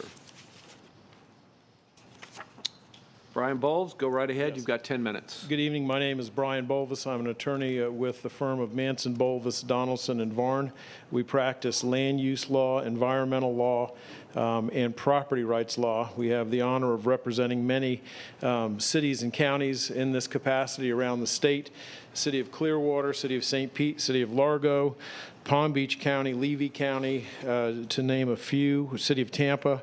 I regularly am involved in land use litigation disputes and property right claims, compensation claims associated with denial of permits, especially involving the Burt-Harris Act. I regularly lecture to conferences regarding the Burt-Harris Act. Every year at the annual summer school, I've been the one making the presentation on the Burt-Harris Act and have litigated those cases, including a recent $16.5 million transaction involving the sale of 20,000 acres to the state of Florida down in Broward County. As the result of a Burt-Harris Act claim that I made. So I've been on both sides of it and have understandings of it. First, I'd like to say that when the board downzoned this property, the representation's been made as the board said, oh, just come back anytime you want. Well, the fact is that the board said you can apply again. It didn't say you get it, okay? So, you know, it's not as though your hands are bound by some prior board. And what you should also note is that this applicant did not apply for the lowest common denominator. There are, my understanding from the planners, what the planners tell me, and, you know, I did stay at a Holiday Inn Express last night, but I won't attempt to be a land land use planner. It's a very, complicated area. But the planners are telling me that you have 3 categories below what they're asking for in terms of density for residential type use. So it's not like you're taking the property's residential use if you say no to this comp plan. I would like to address Commissioner's comment regarding the traffic. The illustration that you saw, what's interesting is the illustration that you saw up there was exactly the same. Basically, Mr. Kimpton will show you the illustration from the estuaries. In 1985, the plan that was turned down looked exactly like the plan that they showed you. And what it showed you was 2 driveways coming out onto residential streets. 66th Street, which dead ends on that side, 113th, and Irvin Avenue. And what you heard from Links and Associate, their fellow came up here and told about the few little sidewalk improvements and other things they're going to do on 113th. But the facts are, in their report, which is in this record, is that they're going to introduce, the golf course had 269 trips a day. This project that they proposed has 2,619 daily trips. So that's 9-fold, and all roads lead to 2 residential streets. Irvin Avenue, you saw the stub outs. They showed you the stub outs. That's the nature of the streets that connect to this property. And there's going to be 2 points where the gates come in and out of this exclusive community. And so you're going to have 2,619 daily trips down those couple of roads. So there is a significant impact. I can't cut his time. Well, no. Hold the time, please. Stop. Yeah, hold the time. Yes. That's what I wanted to know was, should we write our questions down or Yes, wait please, until he's finished? Please write them down and we'll get to it when he's done. Thank you. Go ahead. Okay, thank you. There's been the suggestion that somehow if you turn this down, that there's a claim for compensation. I've been, as I said, involved in many Burt Harris Act claims. In this particular case, what's interesting is the record that's before this commission indicates, and this is the revenue chart that was that's in your package. Mr. Tew showed you expense side, but if you look at the revenue side, for the years 2015, 16, and 17, the revenue was going steadily up from 2014 to 2017. This applicant bought the golf course in 2016, and the revenue continues to go up, except for they stopped it on July 1st, 2018. And what's interesting is the revenue for the last year, which was their operation in July, that's a half a year. If you doubled this, it would be the tallest bar on the chart. So, there's some discussion that needs to be had regarding how viable a golf course could be at this site. Under any circumstances, it is not a reasonable investment-backed expectation for this property owner to assume that this commission will give them what they want. That's the standard in the Burt Harris Act, and there have been a couple of cases. The one case, up in Citrus County, a fellow bought a piece of property. He wanted to put condominiums on a piece of property that was zoned coastal low-density residential. He was denied. He files a Burt Harris Act claim. What did the court tell him? The court told him, you had no reasonable investment-backed expectation that you're going to get condominiums. The comp plan was inconsistent with that at the time you bought it. And another famous case is Palm Beach Polo versus Village of Wellington. In that case, a developer bought an area called Big Blue. I would recommend to anybody that they not buy areas that have a name on them labeled by the environmentalist group. But in this case, that guy did. And it was Big Blue, and he was turned down for development in that area. And the court said, when you bought this property, you knew what it was. Just like this property owner, when he bought it in 2016, he knew what it was. He's come into you with the exact same site plan that was vacated voluntarily by an owner many, many years ago, and a site plan which was rejected and then withdrawn by Taylor Morrison. Almost, it looks the same to me, and it's the same number of units. And so, is there a reasonable investment-backed expectation that you get to use this property for this use? The answer is no. I would recommend that any lawyers out there that they not take this on a contingency. I certainly wouldn't do it. And so I think that what you have to look at here is whether or not there are other uses and whether or not it's compatible with the comprehensive land use plan, because from the reports I've read by staff and by the other planners that have been hired by parties in this case, it seems to me that there are many, many, many aspects of the plan that are inconsistent with the comprehensive land use plan. And my understanding is that when this property owner has come in, asked for a particular, I'm sorry, I can't believe that, has come in and asked for a particular resolution or a particular use of the property, when that use is not the least intensive, there are other alternatives, and it's not up to the staff to design this project on behalf of the applicant. The other thing that I'd like to point out is that under the comprehensive land use plan, the impact to the surrounding community is important. I already touched on the traffic, and they showed you that trail. The trail is an open 24-hour-a-day invasive system of sidewalks that goes all the way around. And when you deliberate, if you go back and look at the illustration that was put up there, there's an 8-foot concrete block wall on the development side of the property, and there's a chain link fence on the existing side of the property. And so that tells you everything you need to know about the trail. The trail is not a great amenity, but my understanding is now they're asking you for the comp plan issue is what's before you, and in that context, you should look at the possible density that could be put on this property and the inconsistency with the comp plan, and I think the staff has done a very thorough job of identifying the limitations with the comp plan. I have other issues and have, if the brownfield issue comes up, we'll address that later at that time. But at this point, I would just say that the record before this body, whether it's quasi-judicial or legislative, amply supports a decision to turn this down. In fact, the greatest weight of the evidence is in favor of turning this down from a record standpoint. There's been very little put in evidence to support why it is that lesser intense uses couldn't be made of the property or what other uses.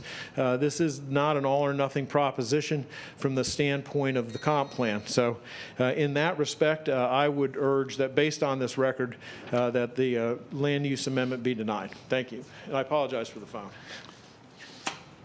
That's okay. Thank you, Brian. All right, Susan Finch.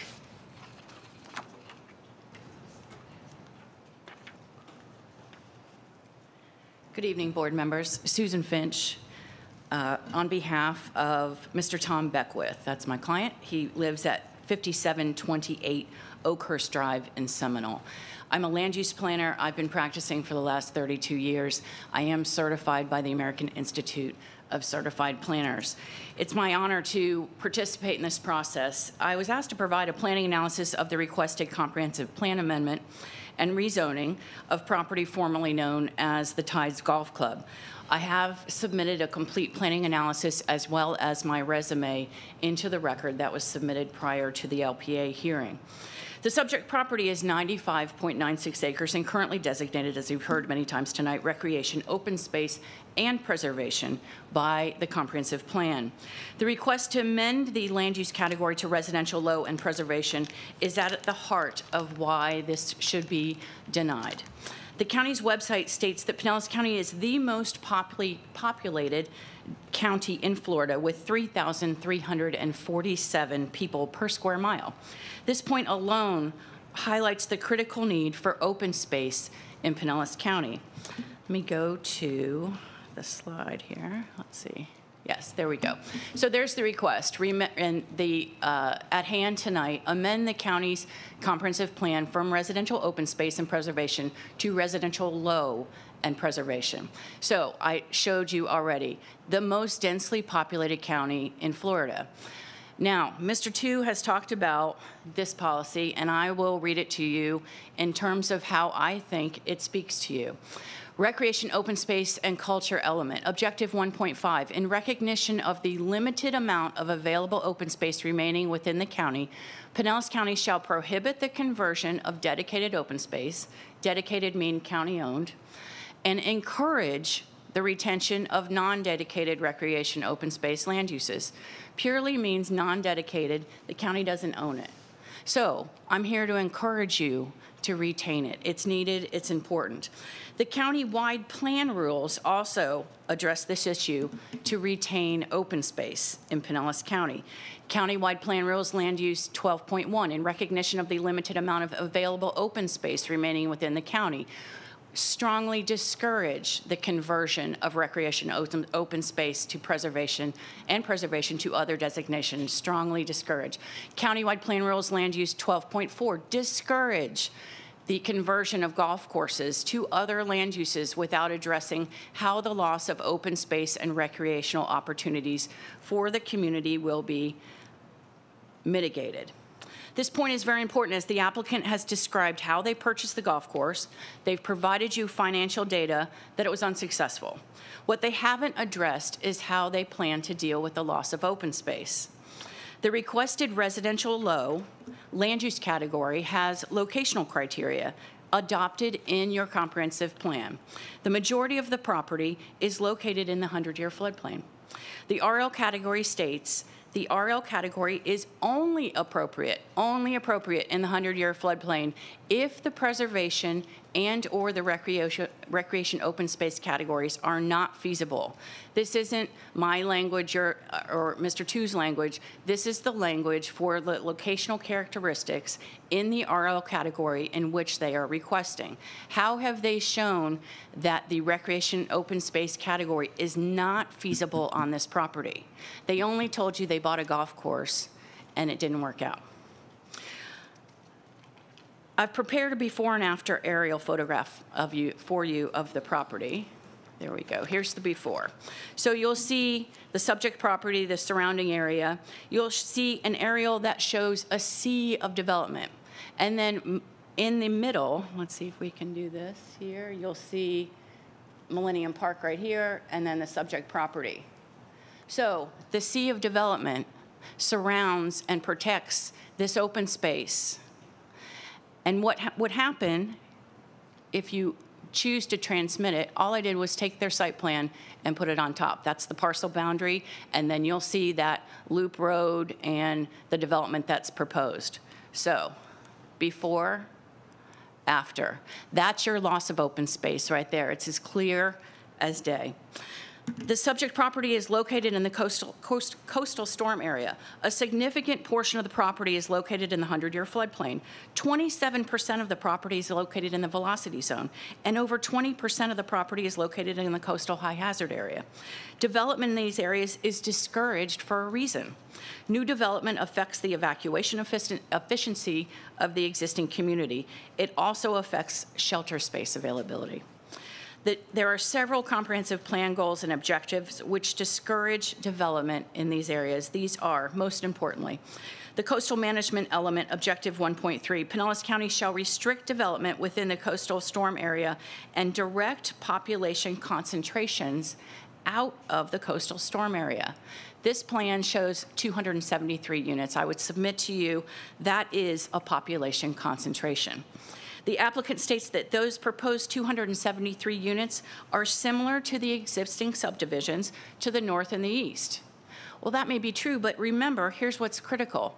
Those subdivisions that are there were built in the late 1960s and early 70s, well before you had any of these comprehensive plan requirements, well before any of these policies, well before we know as much as we know now and how important it is to keep people out of these emergency areas.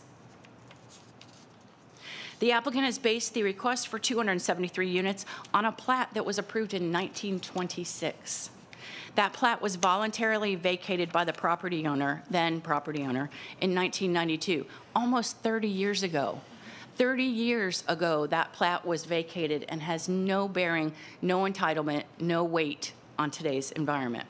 The property's been developed with a golf course since 1969 until 2018. A prior application for 170 units was filed and then later withdrawn after Pinellas County recommended denial. This is now 100 more units. It is no surprise that the county staff and the neighbors oppose this project. It should be no surprise to the applicant that the request to amend the comprehensive plan to residential low would be opposed by staff based on the significant number of comprehensive plan policies that tell you this is a bad idea. The need for open space in Pinellas County is clear. Clear by reviewing the adopted goals, objectives, and policies in the comprehensive plan, and clear by reviewing this aerial. The applicant has taken the position that one policy in the coastal management element means that density less than 5 acres is permitted, and therefore they're entitled to residential development as they propose a density of 3.1. The comprehensive plan is just that. It's comprehensive. It's the county's vision. It's a long-range plan. It's a document that states the goals of the county. The county staff report lists pages of comprehensive plan policies which result in their recommendation for denial. County staff reviewed the original comprehensive plan amendment request along with the accompanying requests and recommended denial. The applicant was then given the opportunity to come back to revise their application in response, and they did so by writing a letter on November 25th, 2020. This response did not change the number of dwelling units, did not change the proposal to develop residential in the coastal storm area. The changes were minor and included restricting lots in the evacuation zones to larger lots, but not prohibiting those lots in the evacuation zone. I filed a planning analysis into the record which lists numerous policies as well from various plan elements as well as the countywide plan rules, to conclude that this application is inconsistent with the comprehensive plan and should not be transmitted to the state. I'd urge you to do that and end this today. Thank you so much.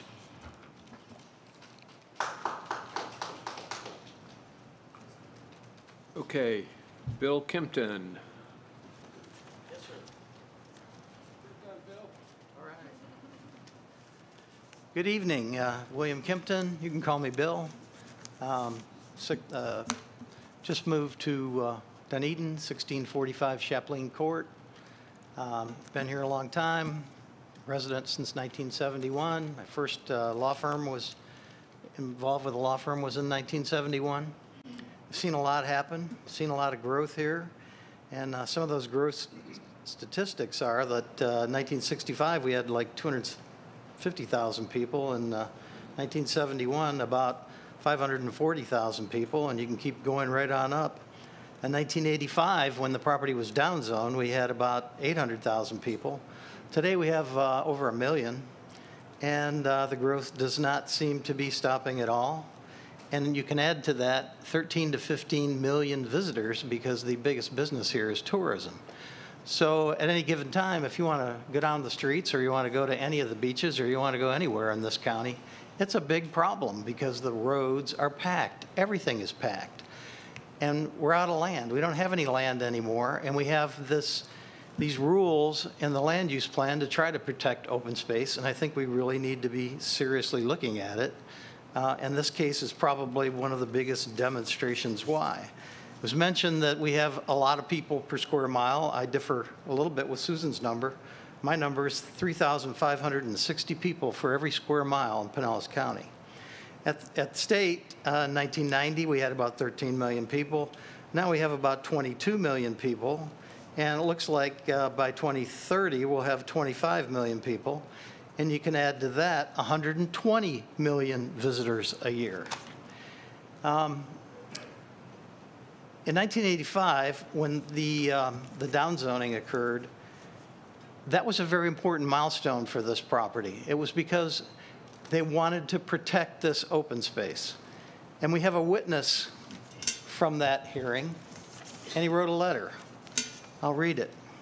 He wrote it to a couple named the Furmans who lived at 6154 Irving Circle in Seminole.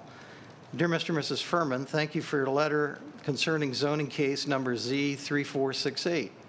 Please be advised that this case is scheduled to be heard by the Board of County Commissioners on October 22nd, and I have taken the liberty of filing your letter with the Secretarial Department so that it may become a matter of public record.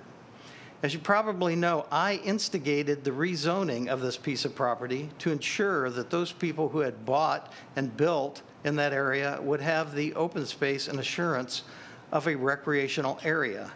As time goes by and the land becomes scarcer, you will see more attempts to utilize open space such as golf courses for commercial or development projects. If this is allowed once, no one has been told there would be open space again, or could it be guaranteed in the future? Thank you for your comments and taking the time to write. Sincerely, Charles Rainey. Charles Rainey was a friend of mine. He was a friend of Pinellas County. He's a friend of this commission, and he was looking out for the people of Pinellas County. He was one of the greatest commissioners I've ever known, and I think this letter shows how much he cared. So going on, some of the credibility issues that I heard tonight were, trying to use this 1926 plat. If that was the case, General Development would still be developing swampland all over Florida, if there is any more swampland, because as I mentioned, there hardly is any land left. So that wasn't credible. And the mere fact that those streets stubbed out where they are isn't relevant, because we all know after every recession, there's some of those cases. And after the Great Recession that we all went through recently, there's any number of those all over the country. But now they're all gone. This phenomena that we are dealing with right now isn't limited to Pinellas County. It's everywhere. There's a huge growth thing going on, but it's really magnified in Florida. And Florida now is probably one of the top 2 growth states in the United States. And we're going to get more seats in the House because of it. And some of these northern states are going to lose some. Another credible question was the planner for the applicant said they selected a clean piece of paper and really thought this out when they made their application. However, that's the one that was denied by the planning staff 10 years ago, 9 years ago, and it was called the estuary then. If you saw the one that's been shown tonight, this is the exact same picture, except that this one had more open space than the current one does, and it had 100 less units. And we were all sitting at the LPA hearing waiting for everybody to show up so we could explain our opposition, and we were told that it was withdrawn. There wasn't any advance notice. They just knew that there was no way to win it, so they were no-show back then. So I don't have a whole lot to say. I'm not a planner. I'm not an administrative attorney. I'm not a land use attorney. I'm just a real estate attorney, a lowly real estate attorney in a county. And I can tell you what, we're busy because whatever is going on here in the market is completely insane. Everything is overpriced. Everything is crazy. We're out of land. I don't know how we slow it down, but I don't think we should take the little bit of remaining open space we have here and take it away from the neighborhoods.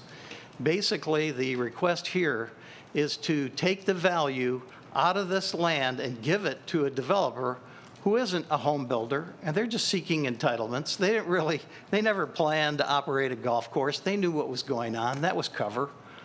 This is just an opportunity to take the value out of neighborhoods and give it to a developer who wants to gather entitlements so that perhaps they can flip it to somebody else, and maybe it's somebody in New York or Wall Street. So I ask you, in behalf of these neighborhoods, and particularly the ones around this particular open space property, to deny this request. As I mentioned, I've been a lawyer for 50 years now. I've spent 20% of that time on this case, the last 10 years. And all these people will keep fighting. There's a lot of green shirts out in the hallway. There's 19,000 signed petitions. I think that this is something that really needs to be saved, and I hope you'll give it careful consideration. Thank you.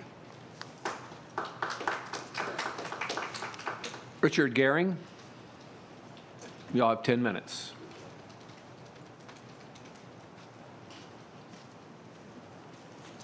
Good evening, Richard Gehring. I'm opposite 605 Palm Boulevard in Dunedin, Florida, and I have handed out a copy of this. I hope you all got one because we made enough for the staff and for the commission to go through this slide presentation. And we are here, as Bill said, 9 years. This is really an issue of implementing the comp plan, and the neighbors in the green shirts have been relying on the comp plan. They believe that this is protecting the character of their neighborhood and their conditions, and they want you to act consistent with that comp plan element. So the tithes is a commitment to neighborhoods, but the critical scarcity of open space is also the key issue. if you could look at the end of the recommendation that Taylor Morrison withdrew from, there was staff in that recommendation added the entire list of all of the privately held golf course land in Pinellas County, and it totaled 5,017 acres. The graphic on the right of this shows the 1975 plan. And this is 46 years later, and the golf course is operated earlier than 75, so it's a 50-year golf course. And I'm a graybeard, okay? I've been around a long time. I was 26 when this statute was adopted. I was 27 when it was put in place in the county, and I was 28 whenever the county amended it. So that's a long time ago, and the reliance issue, Joel so blithely says, it was a temporary, overlay issue. It was some component to hold the land. It was never intended. And then he digs up an abandoned plat and says, that's the real public purpose. I totally, and we totally, on behalf of the neighborhood, reject that. I want to thank the staff, administration, the planning group for making 3 consecutive LPA recommendations for denial of the land use open space change on this. It's a critical issue of the golf course site, and it's been done. I want to emphasize there was something not said in this hearing by Mr. Tu that was said at the DRC and was said at the LPA. He alluded to an elaborate finger on the scale by the administration and by the commission giving direction to the staff to do these denials, and he basically rolled that into his presentation of the negative impacts on his client. But Larry Arrington and that staff, under another county administrator, recommended denial. Renee Vincent, on the current administration, recommended denial, and Carol Strickland here tonight, and she's the new staff person, and they've recommended denial. And I don't think you can say over 9 years that there's been some collusive action to find a way to do something negative to this particular argument that Joel's making. This is very clearly the bottom line here. 35 plan and policy inconsistencies means a denial. A lot of what is in the slide package has been said, so I hit the high points. Staff did the background. They did the department interface. You have some great staff that spent time on some of these complex issues. There's evidence and findings on all these issues. There's outlining coherent policy, and they conclude, deny the current application.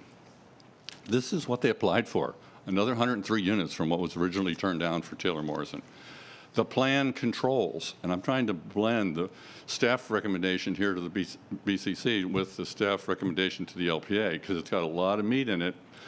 And I wouldn't hit the other points with the LPA except that they've demanded that they want you to look at all their issues.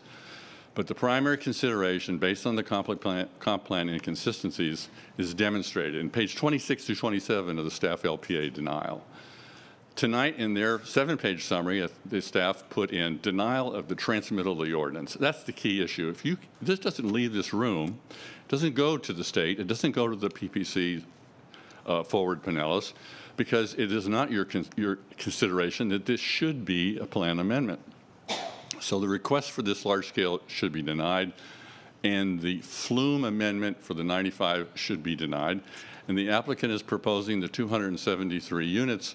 And in the DRC meeting and some in the LPA, there was reference to our goal is very clear, as Agent Carpenter for the application said. This says $1 million units, and this is $273 million, and that's what we're trying to pursue. And he made that very point in his public presentation. The recommended action for the components are not consistent. All the other elements do not need to be addressed in detail because if this land use is a failure, you will not address those issues. The vulnerable coastal location has been covered in great detail. Staff is recommending denial. The local planning agency unanimously, and I have come before this body many, many times with split votes and asked if there's a split vote at the LPA, you know there's a problem with how people discuss this. So here's a unanimous position of the LPA, backed by the 286 letters that were negative, 46 postcards, 19,000 signatures, and 2,600 names on the online petition. So I can't exaggerate the negativity. It's right there in black and white in front of us. All these issues in the staff report are in great detail. The vulnerability is the key issue of the flooding issue. The transportation component was addressed in the earlier discussion, but you do add another 2,000 trips, and it does affect the neighborhood. The recommended summary for the topics that were done by the staff report was planning consistency, floodplain, 46 years of recreation open space, vulnerable location, producing risk. 273 units is like 500, put 2.3 people per household, and you got 500 people living there waiting for the Cat 2, Cat 3 storm. This is a build-out county. Open space resources are scarce, and LPA made unanimous denial. The components of it have already been stressed, and I don't want to go through them today, so I'm going to hit the left-hand side very quickly. 100-year floodplain, velocity zone, coastal storm surge, all those issues say don't put people at risk, and your policies are consistently being addressed by the staff in that area. Land area perpetually open space for 46 years, since I was in my late 20s. And so it's not a temporary use. It's a very clear use that was put in place, and it's difficult to support the introduction of population into a vulnerable coastal area. The fact that earlier areas of the county were developed, in 1926, it was the boom. There was no comp plan, there was no zoning, there was no regulatory process, and I think the county was about 12 years old. I think you were created from Pillsboro in like 1912.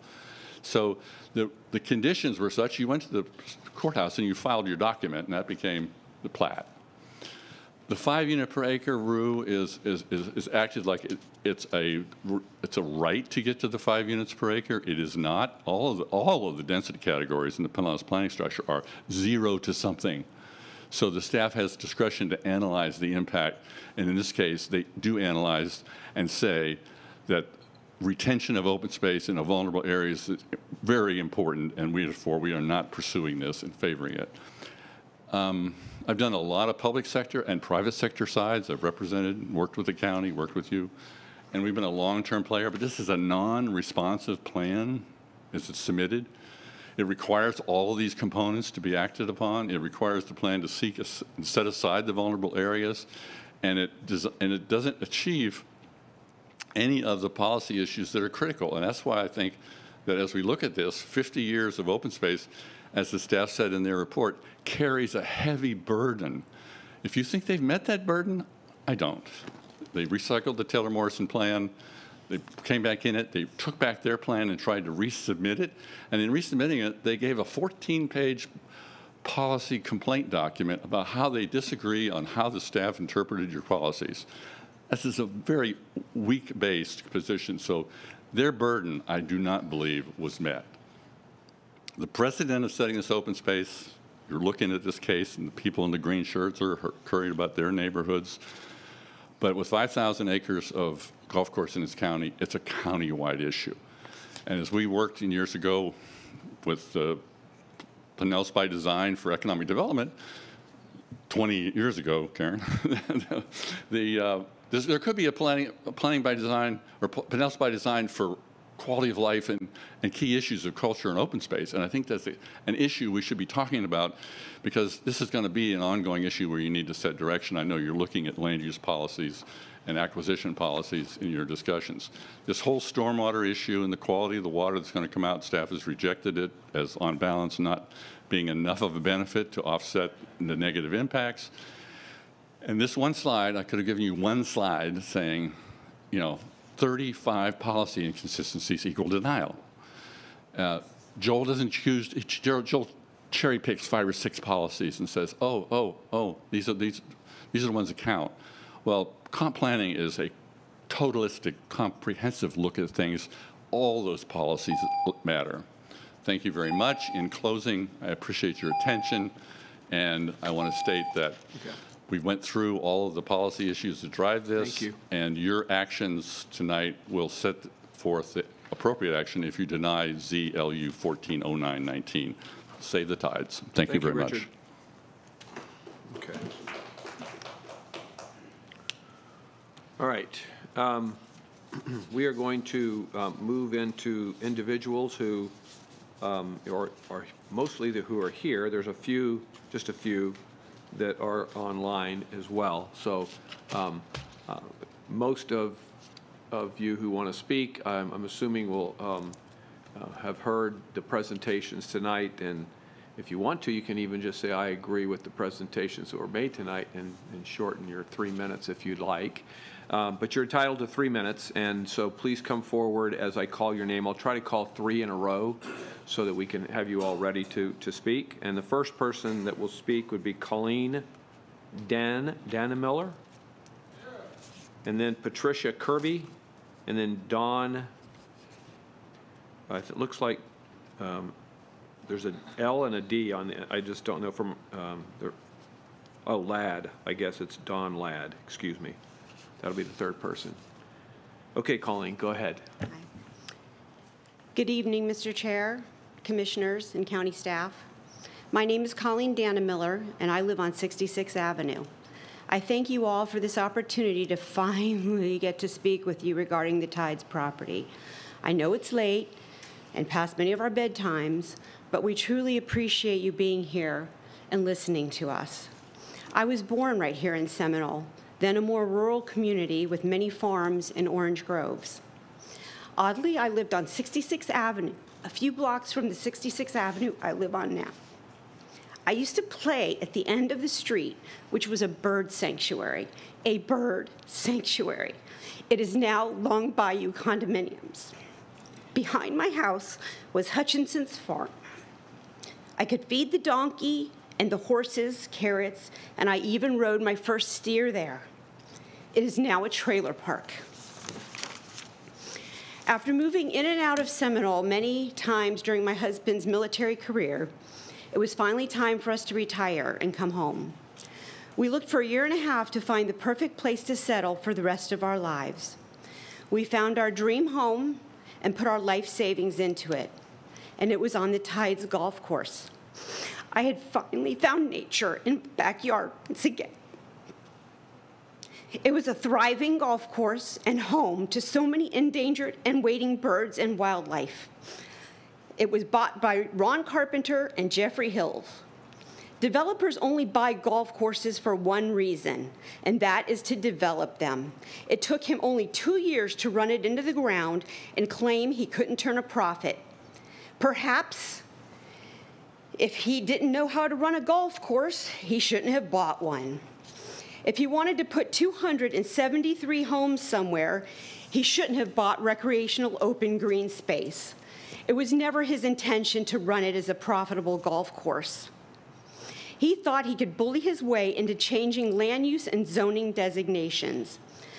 Why do we even have designations in a comprehensive plan? It's to keep balance in an already overpopulated county, to look and plan for future, and to preserve and protect this county from those that come after us. If we have learned anything from this pandemic, it's that we must preserve outdoor activities and open green space. They are vital to making strong, healthy, and happy communities. Once open green space is gone, it will be gone forever. I have seen this applicant's management up close and impersonal. Thanks. I will just take the time to show you what nice, open, green space golf courses with wildlife look like. Thanks. I will show you Colleen. what he manages. Okay. This is what it looks like. Thanks, Colleen. Patricia Kirby. Thank you. Patricia Kirby, Dawn Ladd, and then Ronald Stevens.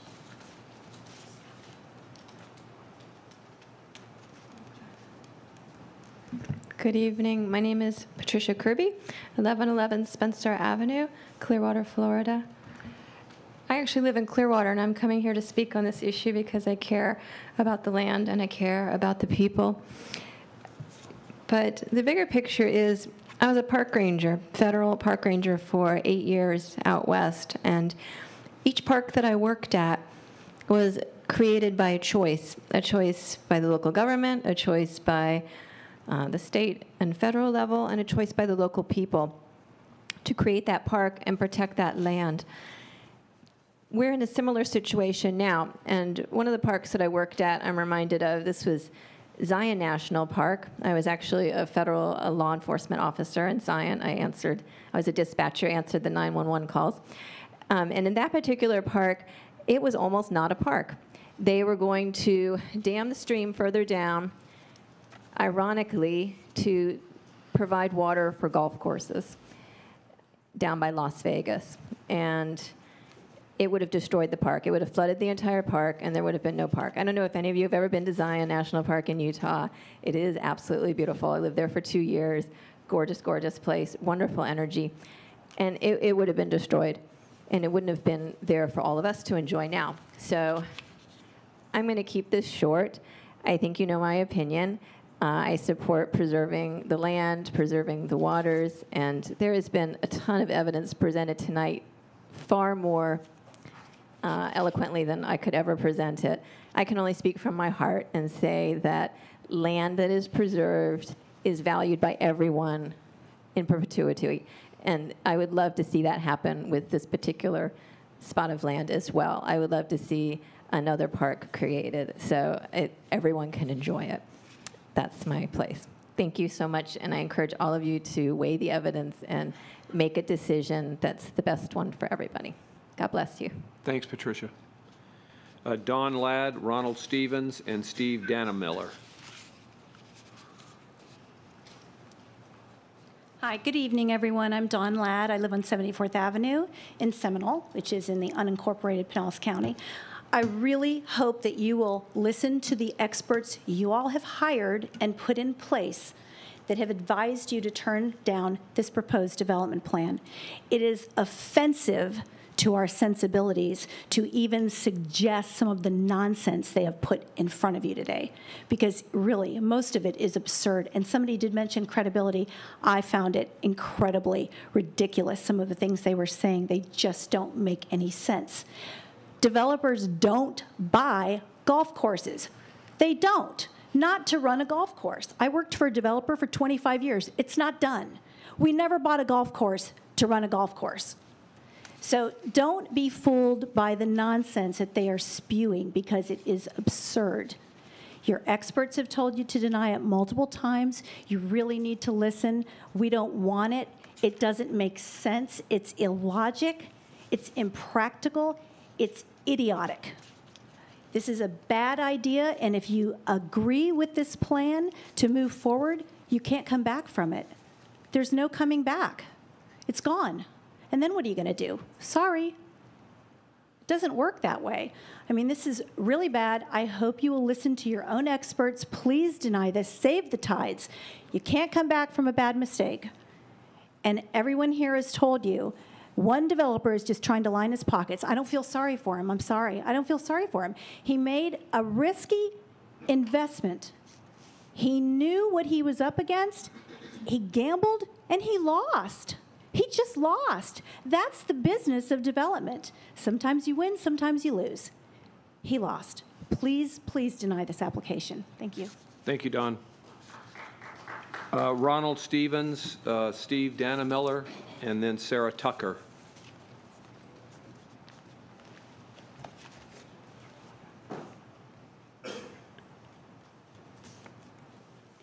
My name is Ronald Stevens.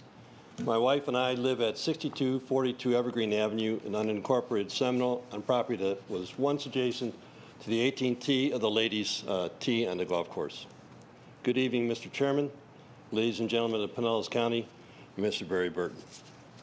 I stand before you today to present the largest petition. It's the largest petition that Pinellas County has ever received for a land use case. I know you've all received it, but I wanted to see what it looked like. These are 7 volumes of books. They represent 19,530 signatures of people's voices that are asking you to save our beloved Tides Golf Course recreation open space from utter destruction. We must not let these developers, or any developer ever, now or in the future, take this precious recreation open space from our community and our county. 84% of these petition signatures are from Pinellas County citizens and voters.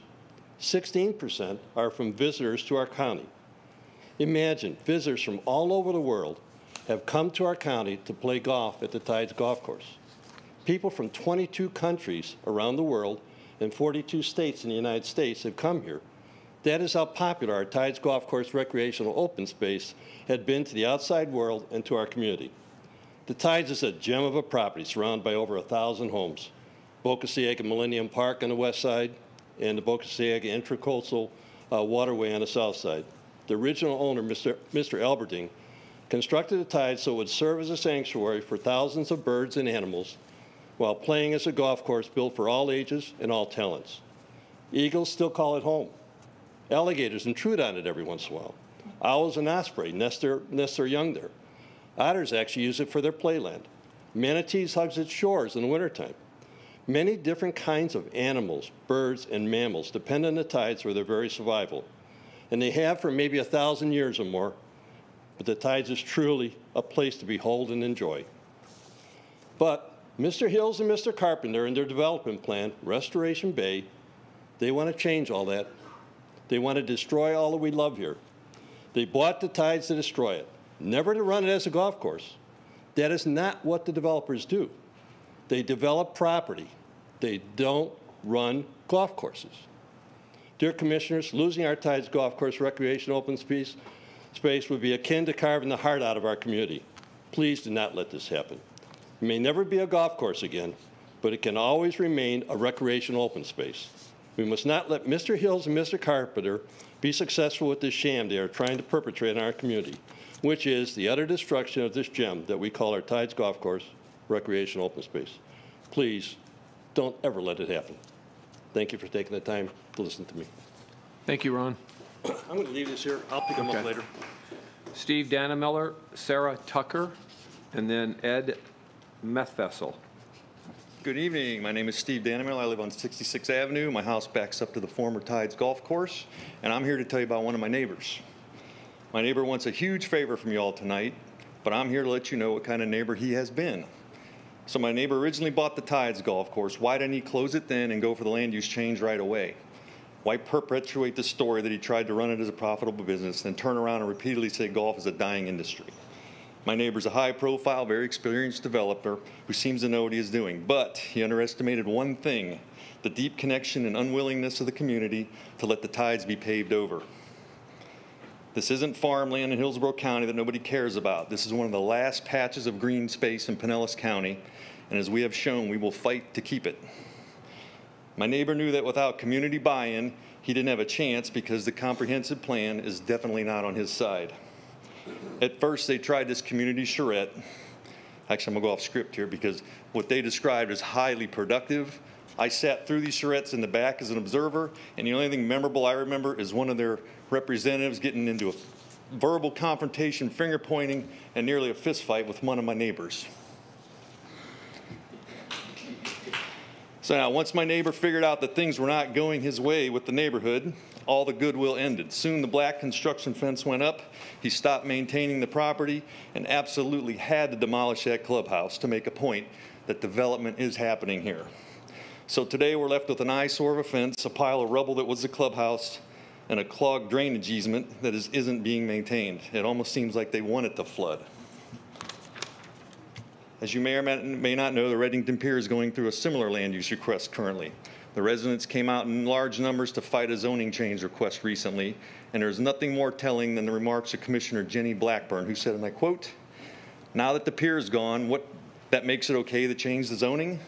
So if I were the owner, all I would have to do is let the pier fall into disrepair to where it had to be torn down, and then it's like, now I get to develop it and make my big payday." Commissioner Blackburn could have not said it better, and they're talking about a small paved lot on Gulf Boulevard and not 100 pristine acres along Boca Ciega Bay. Restoration Bay isn't about protecting the environment. It's about this group getting rich by gambling on a piece of property and betting they could get the land use changed. I'm not buying it, and neither all these green shirts in all these rooms here tonight, and I hope you don't either. Please deny the land use change. Thank you. Thank you, Steve. Sarah Tucker, Ed Methvessel, and Dr. Ashley Carpenter. Good evening, Commissioners, and thank you so much for listening to this evening and all of the work that's been done leading up to this evening. My name is Sarah Tucker. I live at 5580 Oakhurst Drive. My property backs up to the submarine underwater area, and I have witnessed all of the wildlife for the last 26 years. But your decision is to determine whether or not this request conflicts with the plan, with the comprehensive plan. And it's clear that it does conflict on multiple points, whether you choose all 35 that were mentioned by one of the prior speakers or any number of them. It's clearly a conflict with the plan. And the other point that's been very well made is once that this land is developed and no longer open, it will never be open again. You cannot turn back if you make the wrong decision. So the decision is clear. You deny the application, and you do not send it to the state. You put an end to this. When someone purchases land with a designation, they are not guaranteed that they can change it, especially when their change is detrimental to the community, our infrastructure, the health and safety of all of us that live nearby. Because with those additional people here, who's to say during a given storm or other event that those additional people being in an area that used to be open won't prevent someone from getting help and getting evacuated in a timely manner. So it clearly is a conflict with the plan, and on that basis, you need to deny the application, and I thank you very much. Thank you. Okay, Ed Methvessel, and you can correct your pronouncing your name. I know I messed that up. Dr. Ashley Carpenter, and then Clark Belmonte. Ed, go ahead. I am Ed Methvessel. I reside at 6296 Evergreen Avenue in Seminole. Have lived there for 26 years, raised a family there with my wife. Good evening, Board of Commissioners, and thank you for the opportunity to speak with you. It is unfortunate this application has taken so much of your time and resources, but I sincerely appreciate the process provided to myself, the community, as well as the applicant. I won't comment on the specifics of the case, but rather just state a few of my opinions. It is well documented that many golf courses have closed in Florida, and the property is mostly purchased by developers. Smart developers have aggressively sought opportunities like this. I am insulted that the owner of the Tides wants me to believe that he is truly interested in running a golf course. Quality of life is important to me and my family, which is why we live in Pinellas County, and specifically Seminole. In our effort to save this property, myself and approximately 19,000 people signed a petition to preserve this property as green space. I am told 19,000 people is the largest petition Pinellas County officials have ever seen. It's ironic that I, too, am in the construction business along with the applicant. I, too, stand to make money from this construction. However, I choose quality of life over money. Rather than build upon the remaining green space in Pinellas, I am supportive of redevelopment to improve the community. The current comprehensive plan recognizes Pinellas is almost built out, and it's important to preserve green space. The Tides property is zoned recreation open space, and the applicant knew that before purchasing the property. I feel they also knew about the previous attempts to rezone as well. 3 previous times, your county staff has reviewed other applications and have consistently recommended against rezoning this property. Just last month, the LPA group unanimously voted to deny the application to rezone the property. In essence, your experts have advised you. Additionally, the wishes of approximately 19,000 people have asked you to protect this property. I urge you to support your staff report and LPA decision and protect this property for future generations to enjoy. Pinellas County will never have an opportunity to have a green space this unique. You must protect it. I honestly believe years from now you will be revered for your decision to protect this land. In closing, thank you for your leadership and sacrifices you make in an effort to maintain Pinellas County as a beautiful place to live and visit. Thank you, Ed. Dr. Ashley Carpenter, and then Clark Belmonte, and then Andy Strickland.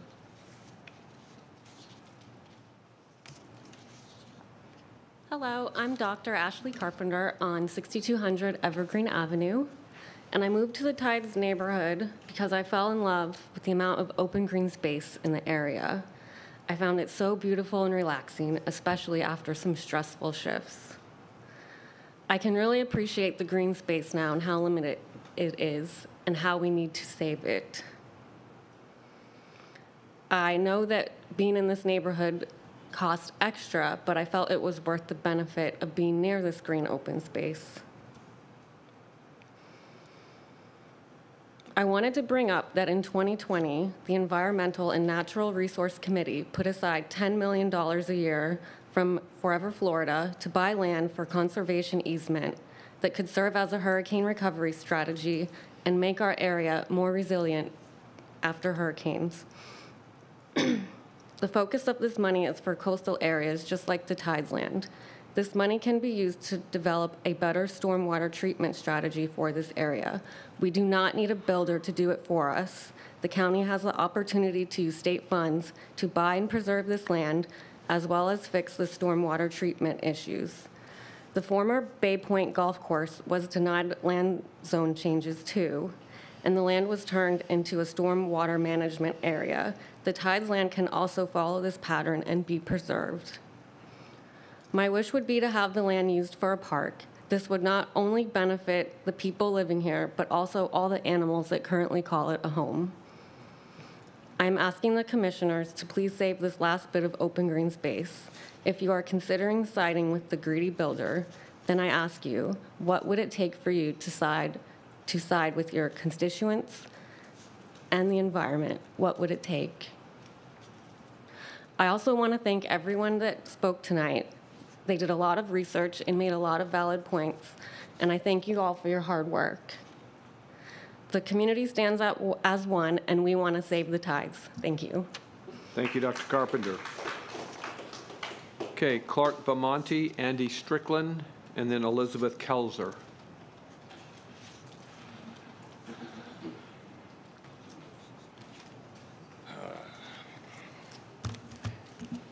Well, I came here, I had written down a whole bunch of stuff. But Clark, I have to, just your address for the record, please. Oh, I'm sorry. Clark Bamonte, 12155 70th Avenue in Seminole. Thank you. I live in the neighborhood directly adjacent to the proposed development, the former Tides Golf Course. We have 273 homes in there. Every one of those homes uses 66th Avenue as the main roadway into our community. We have, you know, it's a normal neighborhood road. It's not big. It turns into a one-lane street pretty much throughout the day as Amazon trucks stop, lawn service trucks stop, people park on the road. This is the main road. This is the one that the developer is saying it's perfect for 3,000 trips a day. We already have 300 homes using it now. And he's proposing to put nearly 300 more on there. And it's just not, it's the road in front of your house, all right? Would you want 300 additional homes worth of traffic in front of your house? You know, this property is landlocked behind these pre-existing neighborhoods. If this man wanted to develop, he should have been here 30, 40 years ago. But he wasn't. He's here today. Times have changed. So, you know, I can't really add more to what everybody else said. They did a great job. The county staff has done a phenomenal job, you know, holding him accountable to the plan. And I think we all should, you know, consider that. And I hope that you all vote to deny this, and now and in the future, because they will be back, I'm sure, but they'll also meet the same opposition that they're meeting today. I'll keep it short. Thank you for your time. Thank you, Clark. Andy Strickland, Elizabeth Kelzer, Mary Ellen Hazelden.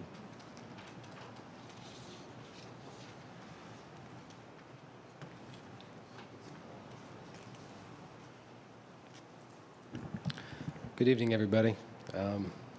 Thank you. Andy Strickland, 5850 Oakhurst Drive in Seminole.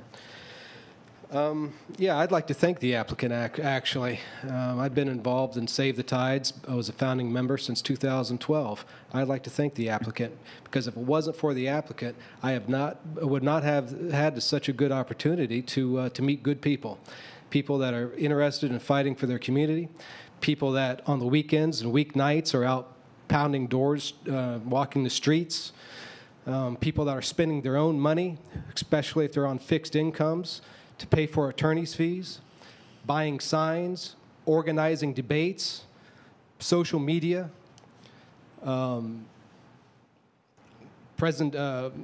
protest on Park Boulevard. You name it, we've done it. And I appreciate the applicant for allowing me to get to know my neighbors and to know people who care about this community, because these people are not doing it for themselves. They're doing it for the community, which means they're doing it for all of you. So I've heard a lot of talk tonight about the golf course. Well, the first year of law school, we're told that if you have the facts, pound the facts. If you have the law, pound the law. If you don't have either, pound the table. And I respectfully submit to the applicant, especially as attorney, that there's been a lot of table pounding tonight. You know, on the press release dated 2018, when the Tides closed, the Tides states, or the owner of the Tides states, that the Tides is closing because it doesn't have the support of the community. Look around. I don't know what happened to that big stack of papers. The Tides had the support of the community, but one thing it didn't have is the support of the owner, because shortly after the golf course was purchased by the applicant, this anonymous letter was passed out that I would like to have submitted to the record. And this anonymous letter states that the golf course was purchased, quote, well, I'll read it. The plan is to shut down the golf course in spring, May of 2017, and sell the property to residential developers.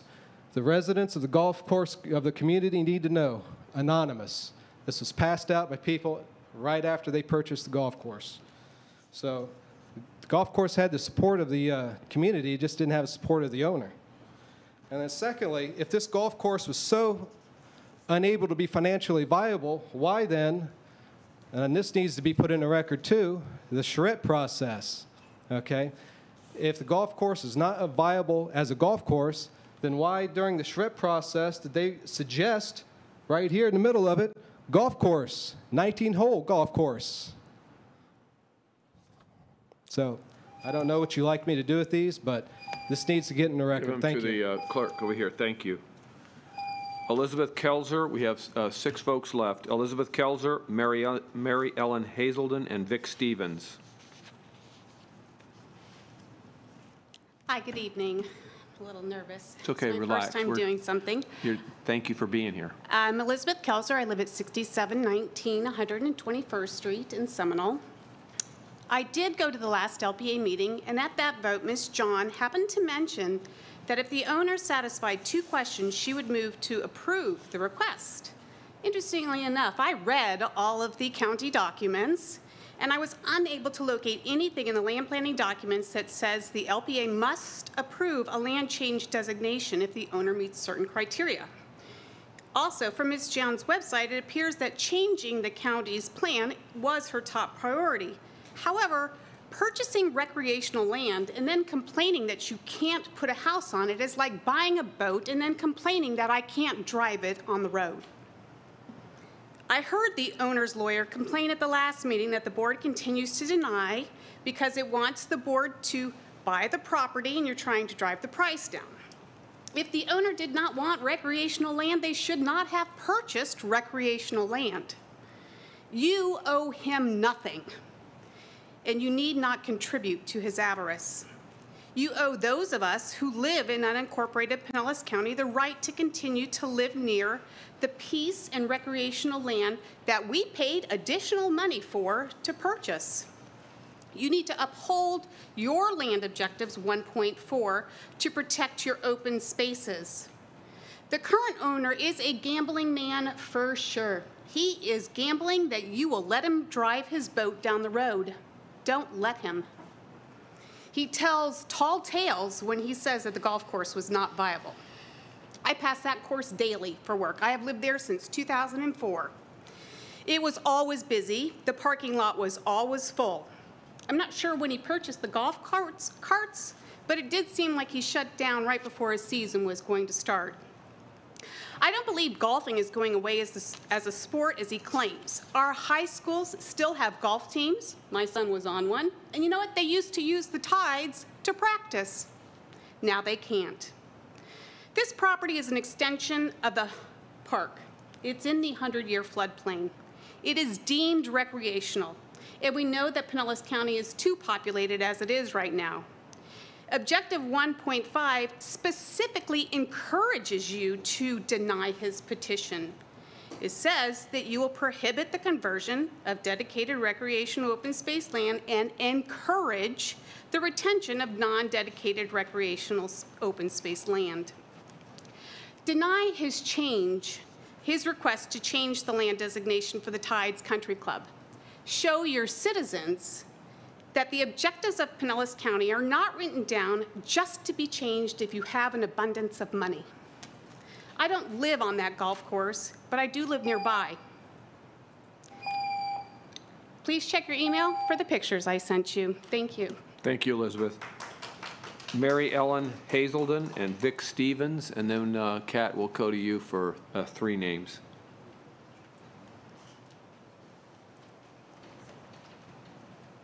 Hi, I'm Mary Ellen Hazelden, and my husband and I live at 12050 66th Avenue North, Seminole, Florida. Good evening. Thank you so much for this time to speak. The Tides is wisely designated recreational open space. The health benefits of maintaining this open space, which have been further emphasized by the impact of COVID-19, include, but are not limited to, increased air quality, reduced noise pollution, prevention of added traffic congestion, and it can provide recreational and social opportunities, all of which can reduce stress and enhance wellness. Overwhelmingly, objectives and policies of both the Pinellas County Strategic Plan and Comprehensive Plan provide the foundation for voting no. To build upon this, Pinellas County's website offers extensive resources and links concerning flood risks. Pinellas County's Natural Disaster Mitigation Plan supports a no vote. In part, it states, quote, most of the burdens of recovering from a disaster are borne by local governments. Such disasters can bring extraordinary hardships to citizens, devastate the economic base, and diminish its quality of life for years to come, unquote. By voting to deny the Tides, by voting to deny development on the Tides, you can eliminate or minimize impact of disasters that could threaten this land and the surrounding neighborhoods, and prevent the need for Blue Acres programs as required in New York and New Jersey following Hurricane Sandy, and a similar program in Texas following Hurricane Ike. After Hurricane Sandy, FEMA notes that in New Jersey, the state would purchase 1,300 properties in flood-prone communities through its Blue Acres acquisition program to dramatically reduce the risk of future catastrophic flood damage and to move families out of harm's way. These programs took years and hundreds of millions of tax dollars to take developed area and return it back to open space.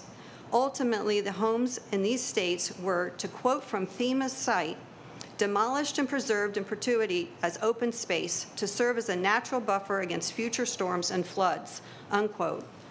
This could have been prevented. The decision tonight will have a profound impact on our community and county. The county staff and the LPA board's recommendation of denial align with over 19,000 signatures reflecting our county citizens and seasonal visitors. For all these reasons and so much more, please vote no. Thank you so much for all your time this evening, and my apologies for being so nervous. Thank you so much. You did great, Mary Ellen. Thank you. Vic Stevens will be the last speaker in the House, and then we have 3 speakers that have registered to be on from online.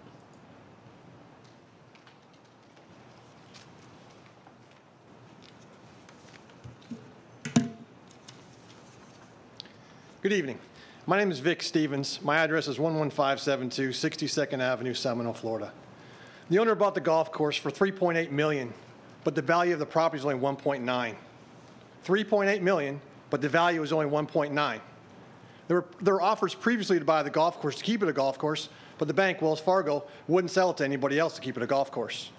They, Wells Fargo, were only going to sell it to a developer. The same thing happened 2 years ago previously with Taylor Morrison, another developer. Why would anyone planning on keeping it a golf course pay double the property value? Simple. Their plan was to develop the property. Their plan was to develop the property. They have no golf course experience. I grew up on the Tides. The owners knew from the beginning it was zoned recreation open space. They were betting that they could change the zoning. I grew up on the Tides since I was 12 years old. I worked on the Tides for 15 years, from 1982 to 1996, and then again from 2016 to 2017. I was working on the Tides when they bought it. I've seen millions of golfers enjoy this golf course. When the owners bought the property, they never introduced themselves to myself or any of the other employees. My son was working there as well. Never any introduction. Why? Because they didn't have any plans to keep it a golf course or improve it as a golf course. All the things they said they did was all the things they said to implement or improve the golf course was already being done. The leagues, the restaurant, all those things, Dan Hott, myself, everybody else that was working there, it was already being done. These guys didn't bring any of that to the golf course. That was all for show. And when they bought the golf carts, that was just to spend their profit, or their so-called profit, so they could show they weren't making money. They were acting like they were investing to show they had a loss. They raised green fees. They didn't provide the right maintenance budget to maintain the plush quality golf course in an effort to turn golfers away and try to deter play. Instead, the members and guests from all over the U.S. continue to play. 30 to 40 plus thousand golfers a year. 30 to 40,000 rounds. I saw the men's leagues, the ladies' leagues, the afternoon leagues, the weekend leagues, the daily golfers, tournaments throughout the year. They were coming nonstop. They couldn't run it into the ground enough to stop people from playing. So I knew all these people personally. I encourage you to get the facts about the golf course and a management company. I think you'll find a story of success, thousands of rounds of play, and profitability. Since they couldn't deter play, they blamed it on Hurricane Irma. So let's close it because we weren't making money. Then they had enough money to tear down the golf course or the clubhouse, right? If you had enough money to do that, invest it in the golf course. Ladies and gentlemen, take it from someone who's worked on the Tides, played on the Tides for over 20 plus years. The Tides is a viable golf course. Developer knows he bought a property zoned recreation open space. Hold him accountable to that. This shows July 1st when they closed the golf course, they already had 25,000 rounds halfway through the year. If they would have finished, it would have been 60,000 rounds of golf in 1 year. Thanks, Vic. 60,000. Thanks, Vic. Okay, Kat, you have 3 that have registered for online using Zoom. Go ahead. Yes, Mr. Chair. The first person who registered online is Ms. Beth Hovend. Ms. Hovend, if you could raise your hand in the Zoom application or press *9 on your telephone to speak on this item. And again, Ms. Beth Hovend, if you have joined us today, if you could raise your hand in the Zoom application or press *9 on your telephone. It does not appear that Ms. Hovend has joined us, so I'm going to move on to our next speaker. It's Mr. Thomas Beckwith. Mr. Beckwith, if you could raise your hand in the Zoom application. All right, and once you're unmuted, sir, if you could state and spell your name for the record, state your address, you will have 3 minutes, sir. Thomas Beckwith, 5728 Oakhurst Drive, Seminole, Florida. When the Beckwith family decided to move Beckwith Electric Company down to Pinellas County back in 1973 and bought the family home across the bayou from the Tides Golf Club, we thought we were just about the luckiest people in the world. And over the years, as we grew to love this area more and more, as God prospered our company, we were encouraged by some of the most supportive city and county officials we could ever imagine. Folks like Bill Costoro of the Pinellas County Development Council, County Commissioners Chuck Rainey and Barbara Sheen Todd, Gabe Cazares, Mayor of Clearwater. They all took a personal interest in creating and preserving a stellar living environment for our employees. But our recent long fight to save the Tides really opened my eyes as to the present state of affairs in Pinellas County. With no advance warning, we were notified that the Tides Golf Club, founded in '73, would be closing operations effective July 2018, and that they would secure the perimeter. For the many residents on the fairway, the prospect of now looking at chain link fence was devastating. Back in 2012, we fought the attempt to rezone the Tides with demonstrations, massive email campaigns, meetings with the county commissioners, and a petition with over 19,000 signatures. The final scheduled LPA meeting in January 24 had to be moved to the St. Pete College Seminole Auditorium to hold the 500-plus citizens that plan to attend and fight the rezoning. The morning of that hearing, the LPA recommendation to the Board of County Commissioners was released, advising that rezoning be denied. Taylor Morrison withdrew their rezoning application. The hearing was canceled. Hey, you know, we thought we'd want to maintain the long-standing unanimous 1985 County Commissioners designation of recreational open space in the land use plan. Much of the times, it's immediately adjacent to and submerged within Bocasaga Bay and meets the definition of aquatic land. This property was offered maximum protection from development due to its environmental sensitivity and the value to the sustainability of the county. But in 2016, this Tampa developer purchased the property with full knowledge of the above denial. From 2014 to 16, before he bought it, with the threat of rezoning removed, the balance played had increased 36%, but then in 2017, with a new owner, clients saw conditions deteriorate rapidly. This developer bought it with eyes wide open. The residential zoning had been vacated years before by the owner.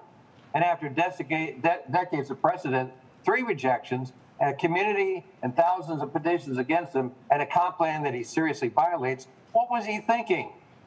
Recreational open space rules, no development, end of story. So let this be the final battle. Please reject. Thank you, Thomas. And Mr. Chair, our last speaker is Maria Beckwith. It appears she's at the same address, but Ms. Beckwith, if you could raise your hand in the Zoom application or press star 9 on your telephone to speak on this item. And then once you are unmuted, if you could spell your name for the record, state your address, you will have 3 minutes, ma'am. She registered to kill time, but we couldn't figure out how to do it at the beginning, and so she's gone. She's not on. Okay, thank you. That is it, Mr. That's Chair. all we have. Okay, so thank you. We've heard from residents. We've heard from the 2 applicants and the residents and their representatives. Charlie, how much time does the applicant? 1 minute. Oh, you already have it up there. Thank you. You have 1 minute and 10 seconds, Joel, if you would like to have a rebuttal.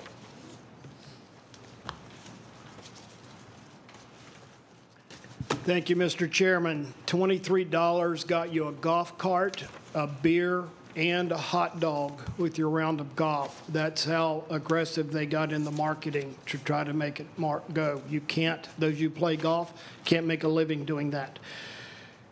Many of the residents ask you repeatedly to, quote, preserve the land for the public good, close quote, preserve as green space, close quote. Recreation open space can be translated as public park. That's really what your recreation open space is. And I submit that you commissioners know very well how you legally create a public park, how you legally preserve green space, and how you preserve the land for the public good, and that is you acquire the property as a public park using taxpayer dollars. So if you believe these 20,000 people are correct, that that is a legitimate goal for the county to pursue, that's the goal you should be pursuing.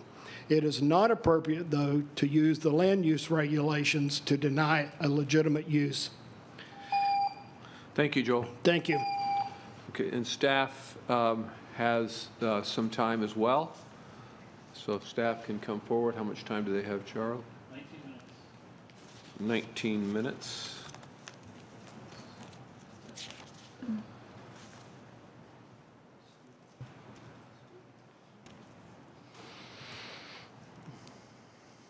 Good evening once again. Thank you, Mr. Chairman. I promise I'm not going to use the entire 19 minutes for our summary, but I do think it's important that we hit a few points as we close and as we move closer to a vote on this application. And I'd like to recognize the public sentiment that we've heard. We've heard a number of people from the public, and we've heard their representatives as well. Some very passionate pleas. People are truly passionate about this area, about this property. We've heard a lot of concerns. We've heard even some proposals on how to handle this property. And I know I speak on behalf of my own group of colleagues and staff at the county when I say that we hear you, we're listening to you, and we care about what you have to say, and I can't imagine that the board doesn't feel the same way. But now that we've gone past our public comment period, I really want to try and redirect us and to focus us back to the application at hand and the review of the application. Our review, this application is for a future land use map designation change on a 96-acre subject property in unincorporated county. And as staff, our responsibility is to review this proposal on the subject property based on goals, objectives, and policies within the comprehensive plan. And then to bring about findings and a recommendation for you as to whether or not we feel that there is consistency and compliance overall and on balance with our goals, objectives, and policies in the comprehensive plan. And that is the limitation of this review. I've heard some suggestions, and I think even more poignant accusations that staff is looking to, or suggesting, or even saying that development on this property should be prohibited. And we're not saying that. That's not in your staff report, and we haven't said that. And I almost find such a suggestion of saying something like that based on the review before us, I find it almost not to be even germane to what we're looking at. We're reviewing the proposal before us. It is a land use change from recreation, open space, and preservation on 96 acres to 89 acres of residential low and the balance of 7 acres of preservation. And that's it. That's what we're reviewing. We're not reviewing whether or not development would work, maybe what kind of development would work. We're reviewing the application for the subject property based on the comprehensive plan, period. That's what we're doing. This is the application before us tonight, and this is how we review these comprehensive plan amendment applications. So I just want to make that clear as we're moving forward and we're considering, what to do now. I think it's important just to take a couple minutes and to clarify density, how density works in our county and how density works in the state of Florida. Density comes from future land use map designations. That is where density is derived. This isn't just what the county does. This is statutory. Our state requires this, and we need to be in compliance with our state requirements. That's how we calculate density. That's how we determine density in this county. We don't do it by zoning, current zoning. We don't do it by permitted lot sizes or minimum lot sizes. We don't do it by former zoning districts or expired plats or anything like that. Density does not come from zoning in Pinellas County. It comes from the future land use map designation. The future land use map designation is preservation and recreation open space, which does not permit residential and thus does not have a residential density application. There are 0 residential entitlements on this property currently. And again, as I mentioned earlier, that's our baseline of where we're beginning with this.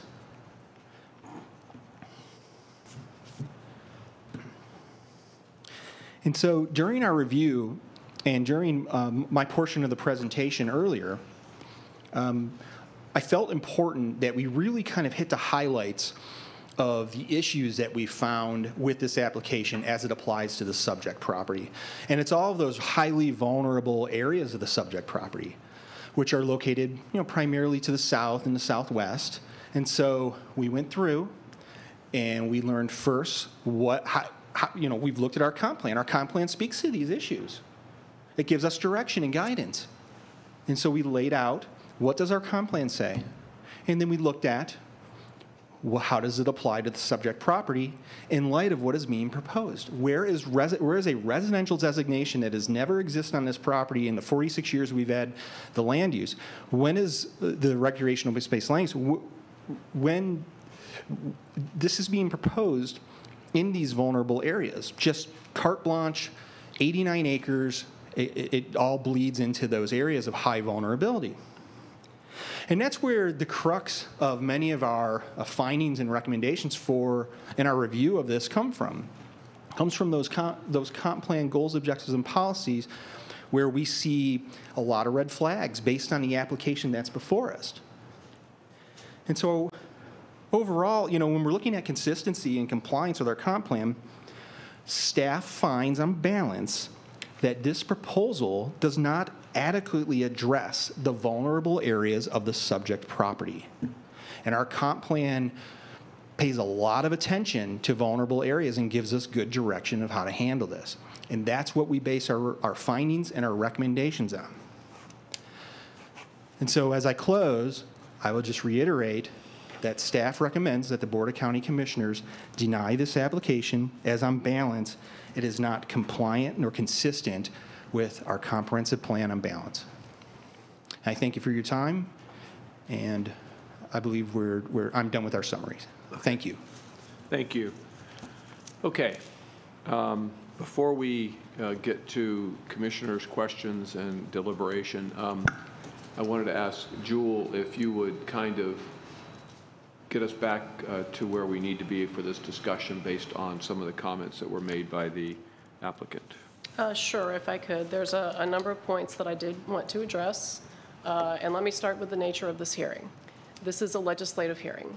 You are making a decision as to whether the application to amend the land use plan from recreation and open space and preservation to residential low and preservation is consistent with your comprehensive plan. Florida law recognizes an application to amend nearly 100 acres of land on your future land use map as legislative in nature. There was an assertion that your staff can't have it both ways. They can't rely on the details included in the zoning development agreement and development master plan application to conduct their analysis as to the land use amendment. But if you look at your staff report that has for your hearing tonight, and as you listened to your staff presentation for your hearing this evening, those details were not part of either the report or the presentation. We heard a reference to some specifics from the applicant, a reference to 3.1 dwelling units an acre. Your staff did not look at that. Your staff gave no consideration to that whatsoever because that's what you would hear later on this fall. In fact, the only real reference that you heard of any specifics was that, generally speaking, the proposal was for a 273-unit residential development, and that was really it. So again, what you're looking at this evening is whether you believe modifying your land use plan to allow 5 units an acre under your residential low land use plan on about 89 out of these 96 acres is consistent with your plan. One other thing I will mention in this regard, Commissioner Long asked earlier about some of the ingress and egress to this property and why she hadn't heard any discussion of that. That's not an issue that you would get into at this phase. That's more relevant for a zoning application, a development agreement application, and a development master plan application, and those issues will in fact be taken up at that phase of this proceeding. What you see in your staff report before you tonight are traffic counts. The traffic that would be intended to be generated were this change to be made to residential low. You're not going to get into specifics like ingress and egress at this phase, and in fact, your staff did not do that.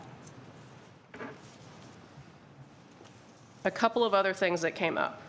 We heard discussion about the zoning change back in 1985.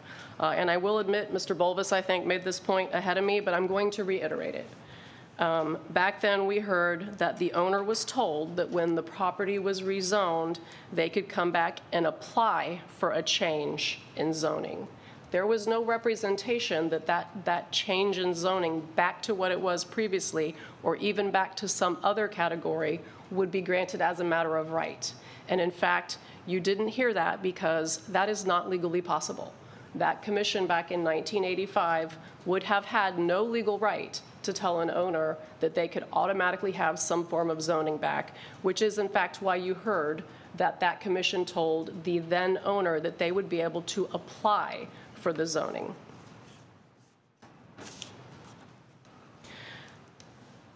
So some other things that you heard this evening.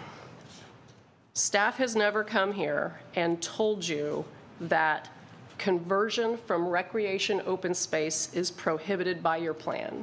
What they told you and cited to was a policy in your plan that encourages preservation of recreation and open space when it is non-dedicated, which is what you have before you this evening.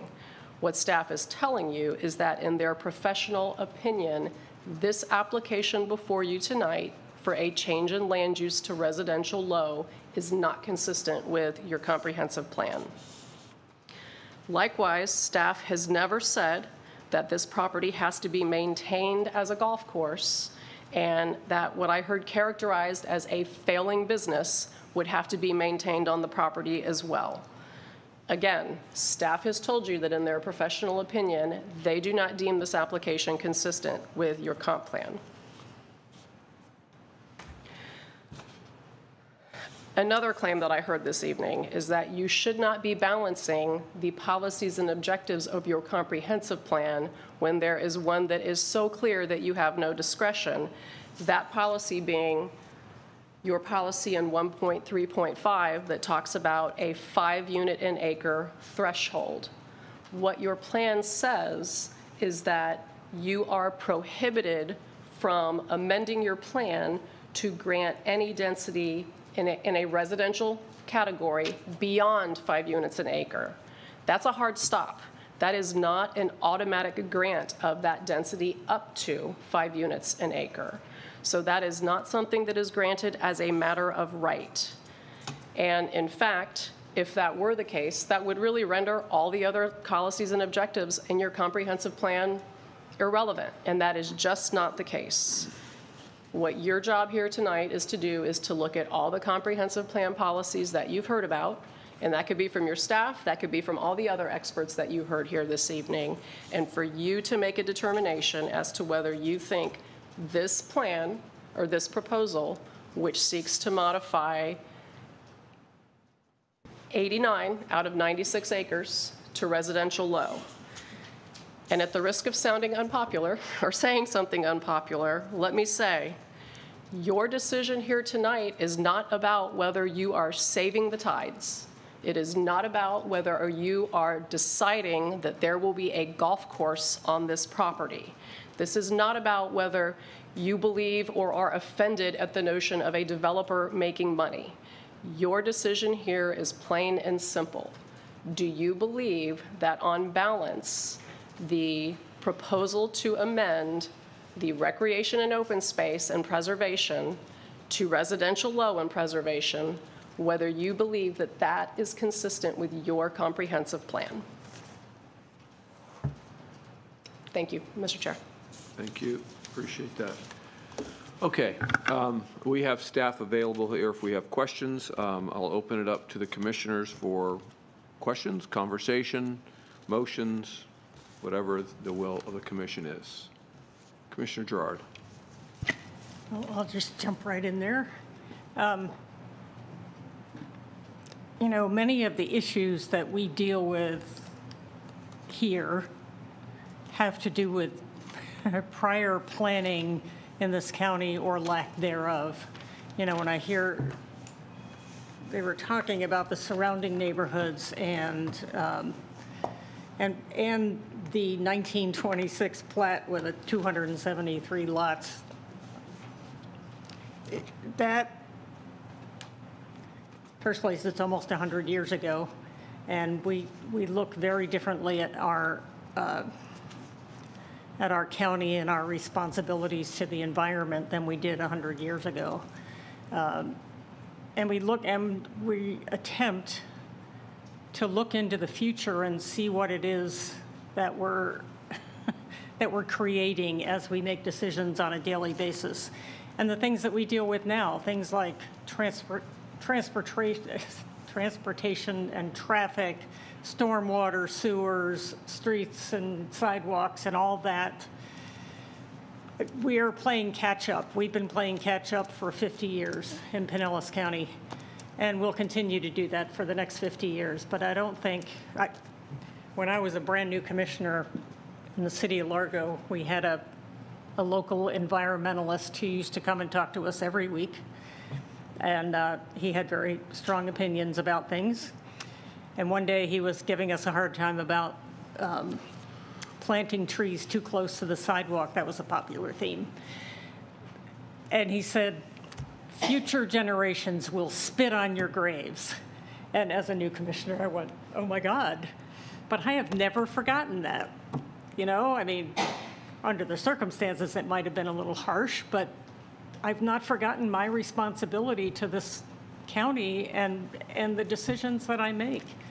So I am not inclined to approve this change, particularly when it's in direct conflict with our comprehensive plan. So that's my opinion. Thank you, Commissioner. Commissioner Flowers. Thank you, Mr. Chair. I just want to make sure that I'm correct in my understanding. The 273 lots, this is for Jewel.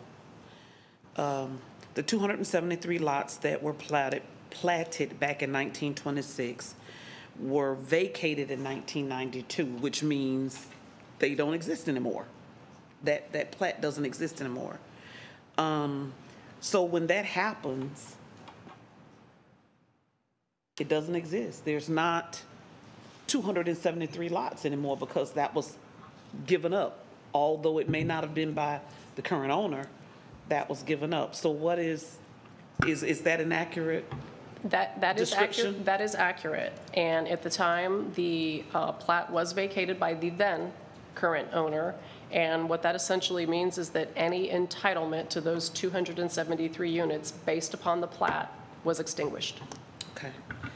I want to thank everyone here today that made their presentations. I thought that, I know this is a very charged issue because of everyone's sense or feeling regarding this. So I want to thank staff for, I think, what was a very well laid out presentation. I want to thank representation on both sides for stating your case eloquently. And I want to thank the residents who have come out and who have done what you're supposed to do, being consistent in sharing the points related to your sense of your understanding of what we're here for on today. And based on what has been shared by staff and based on the evidence that is presented, at this time I would move that we uphold staff's recommendation and deny moving forward with this based on its non-compliance and non-consistency. Second. Okay, did you have you had raised your hand for comment? I raised my hand to make a motion. Okay. Anybody else? Commissioner Seal.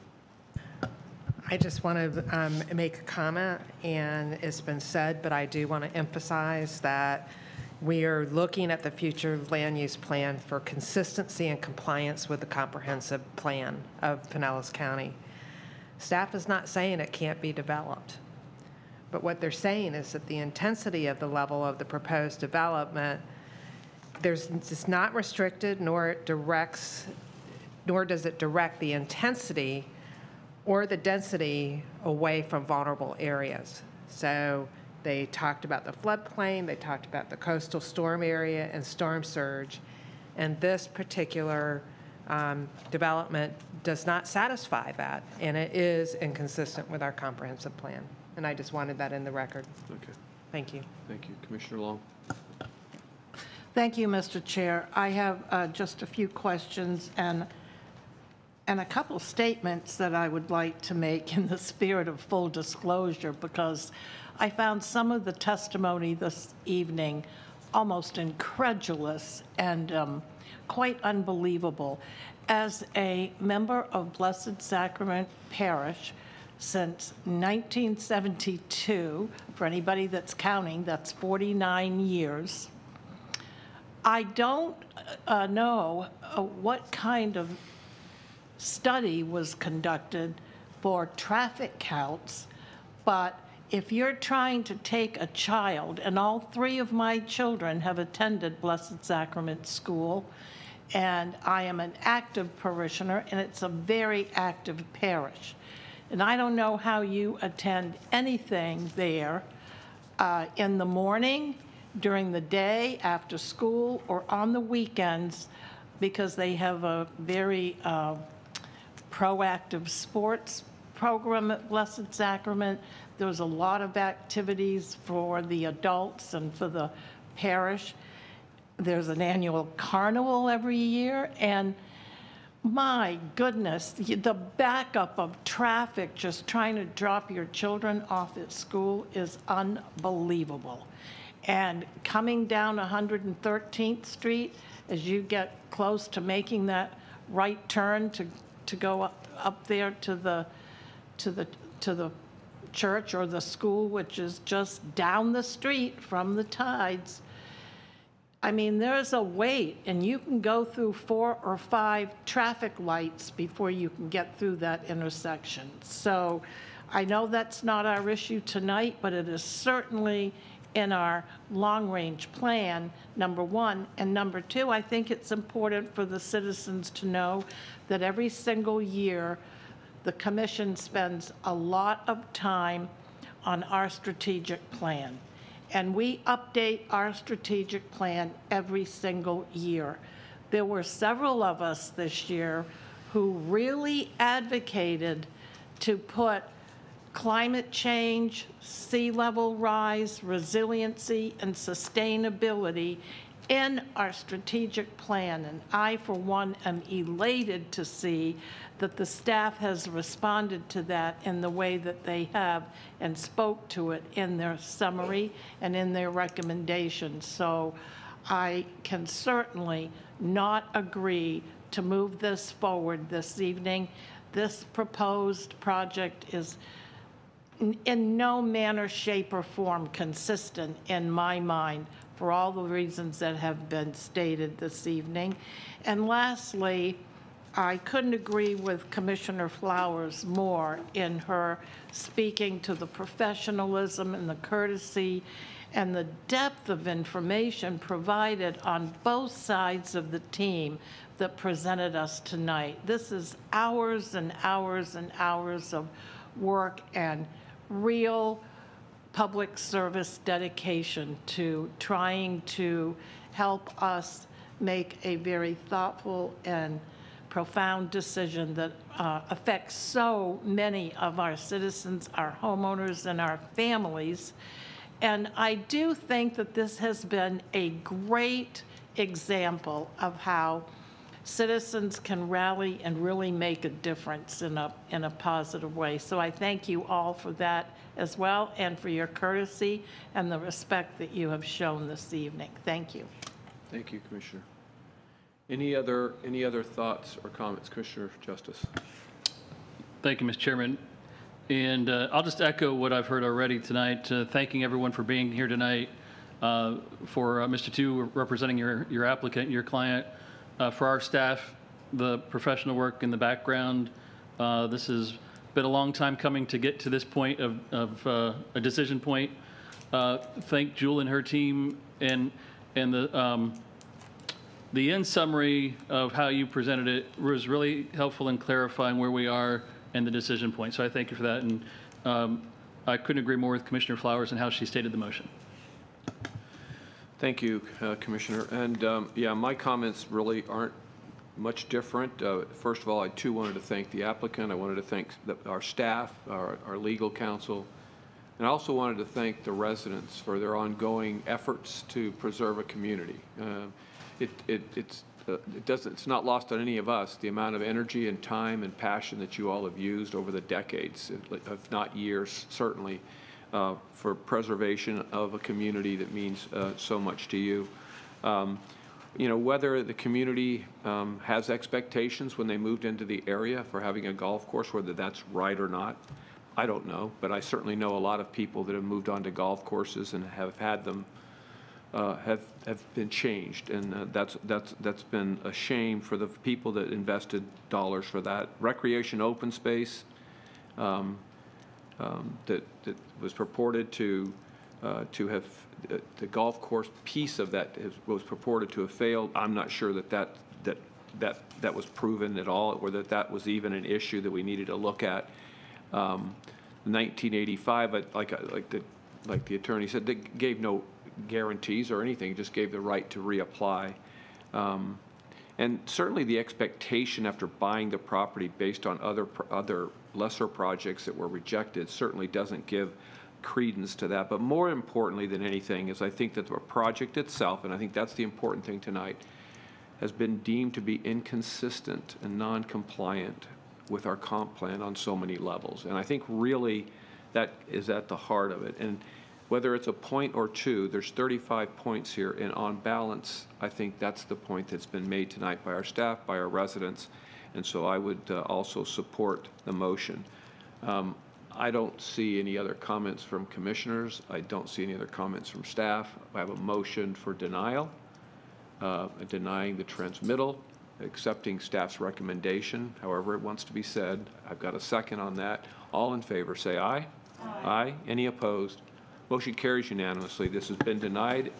We do not have an item 3 tonight. Mr. Chair, real quick for the record, who was the second on that motion? I had Commissioner Flowers as the first. Commissioner Peters. Commissioner Peters, thank you. Commissioner, excuse me, Jewel, did you have anything to add? Sorry. The other thing I would add at this point is you do have agenda item number 35, which is the Brownfields application. However, at this point, as you have denied the land use amendment, in my opinion, that application has been rendered moot because one of the criteria that the applicant would have to meet is that they are consistent with the zoning and land use, which you have just denied. So it is a legal impossibility at this point for them to meet that criteria. So in my opinion, that application has been rendered moot. Okay.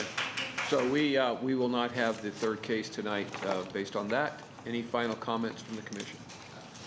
Really appreciate your all's efforts too. I mean, because there's a lot of things to get through and a lot of information, and really appreciate your all's efforts as well. Yes. In all my years on the commission, I don't think I've ever had anything come before me that's had as many attachments to it. Oh, my goodness. Well, probably a little bit of a reflection on what the community's been through for the last few years. Seriously. This meeting is adjourned.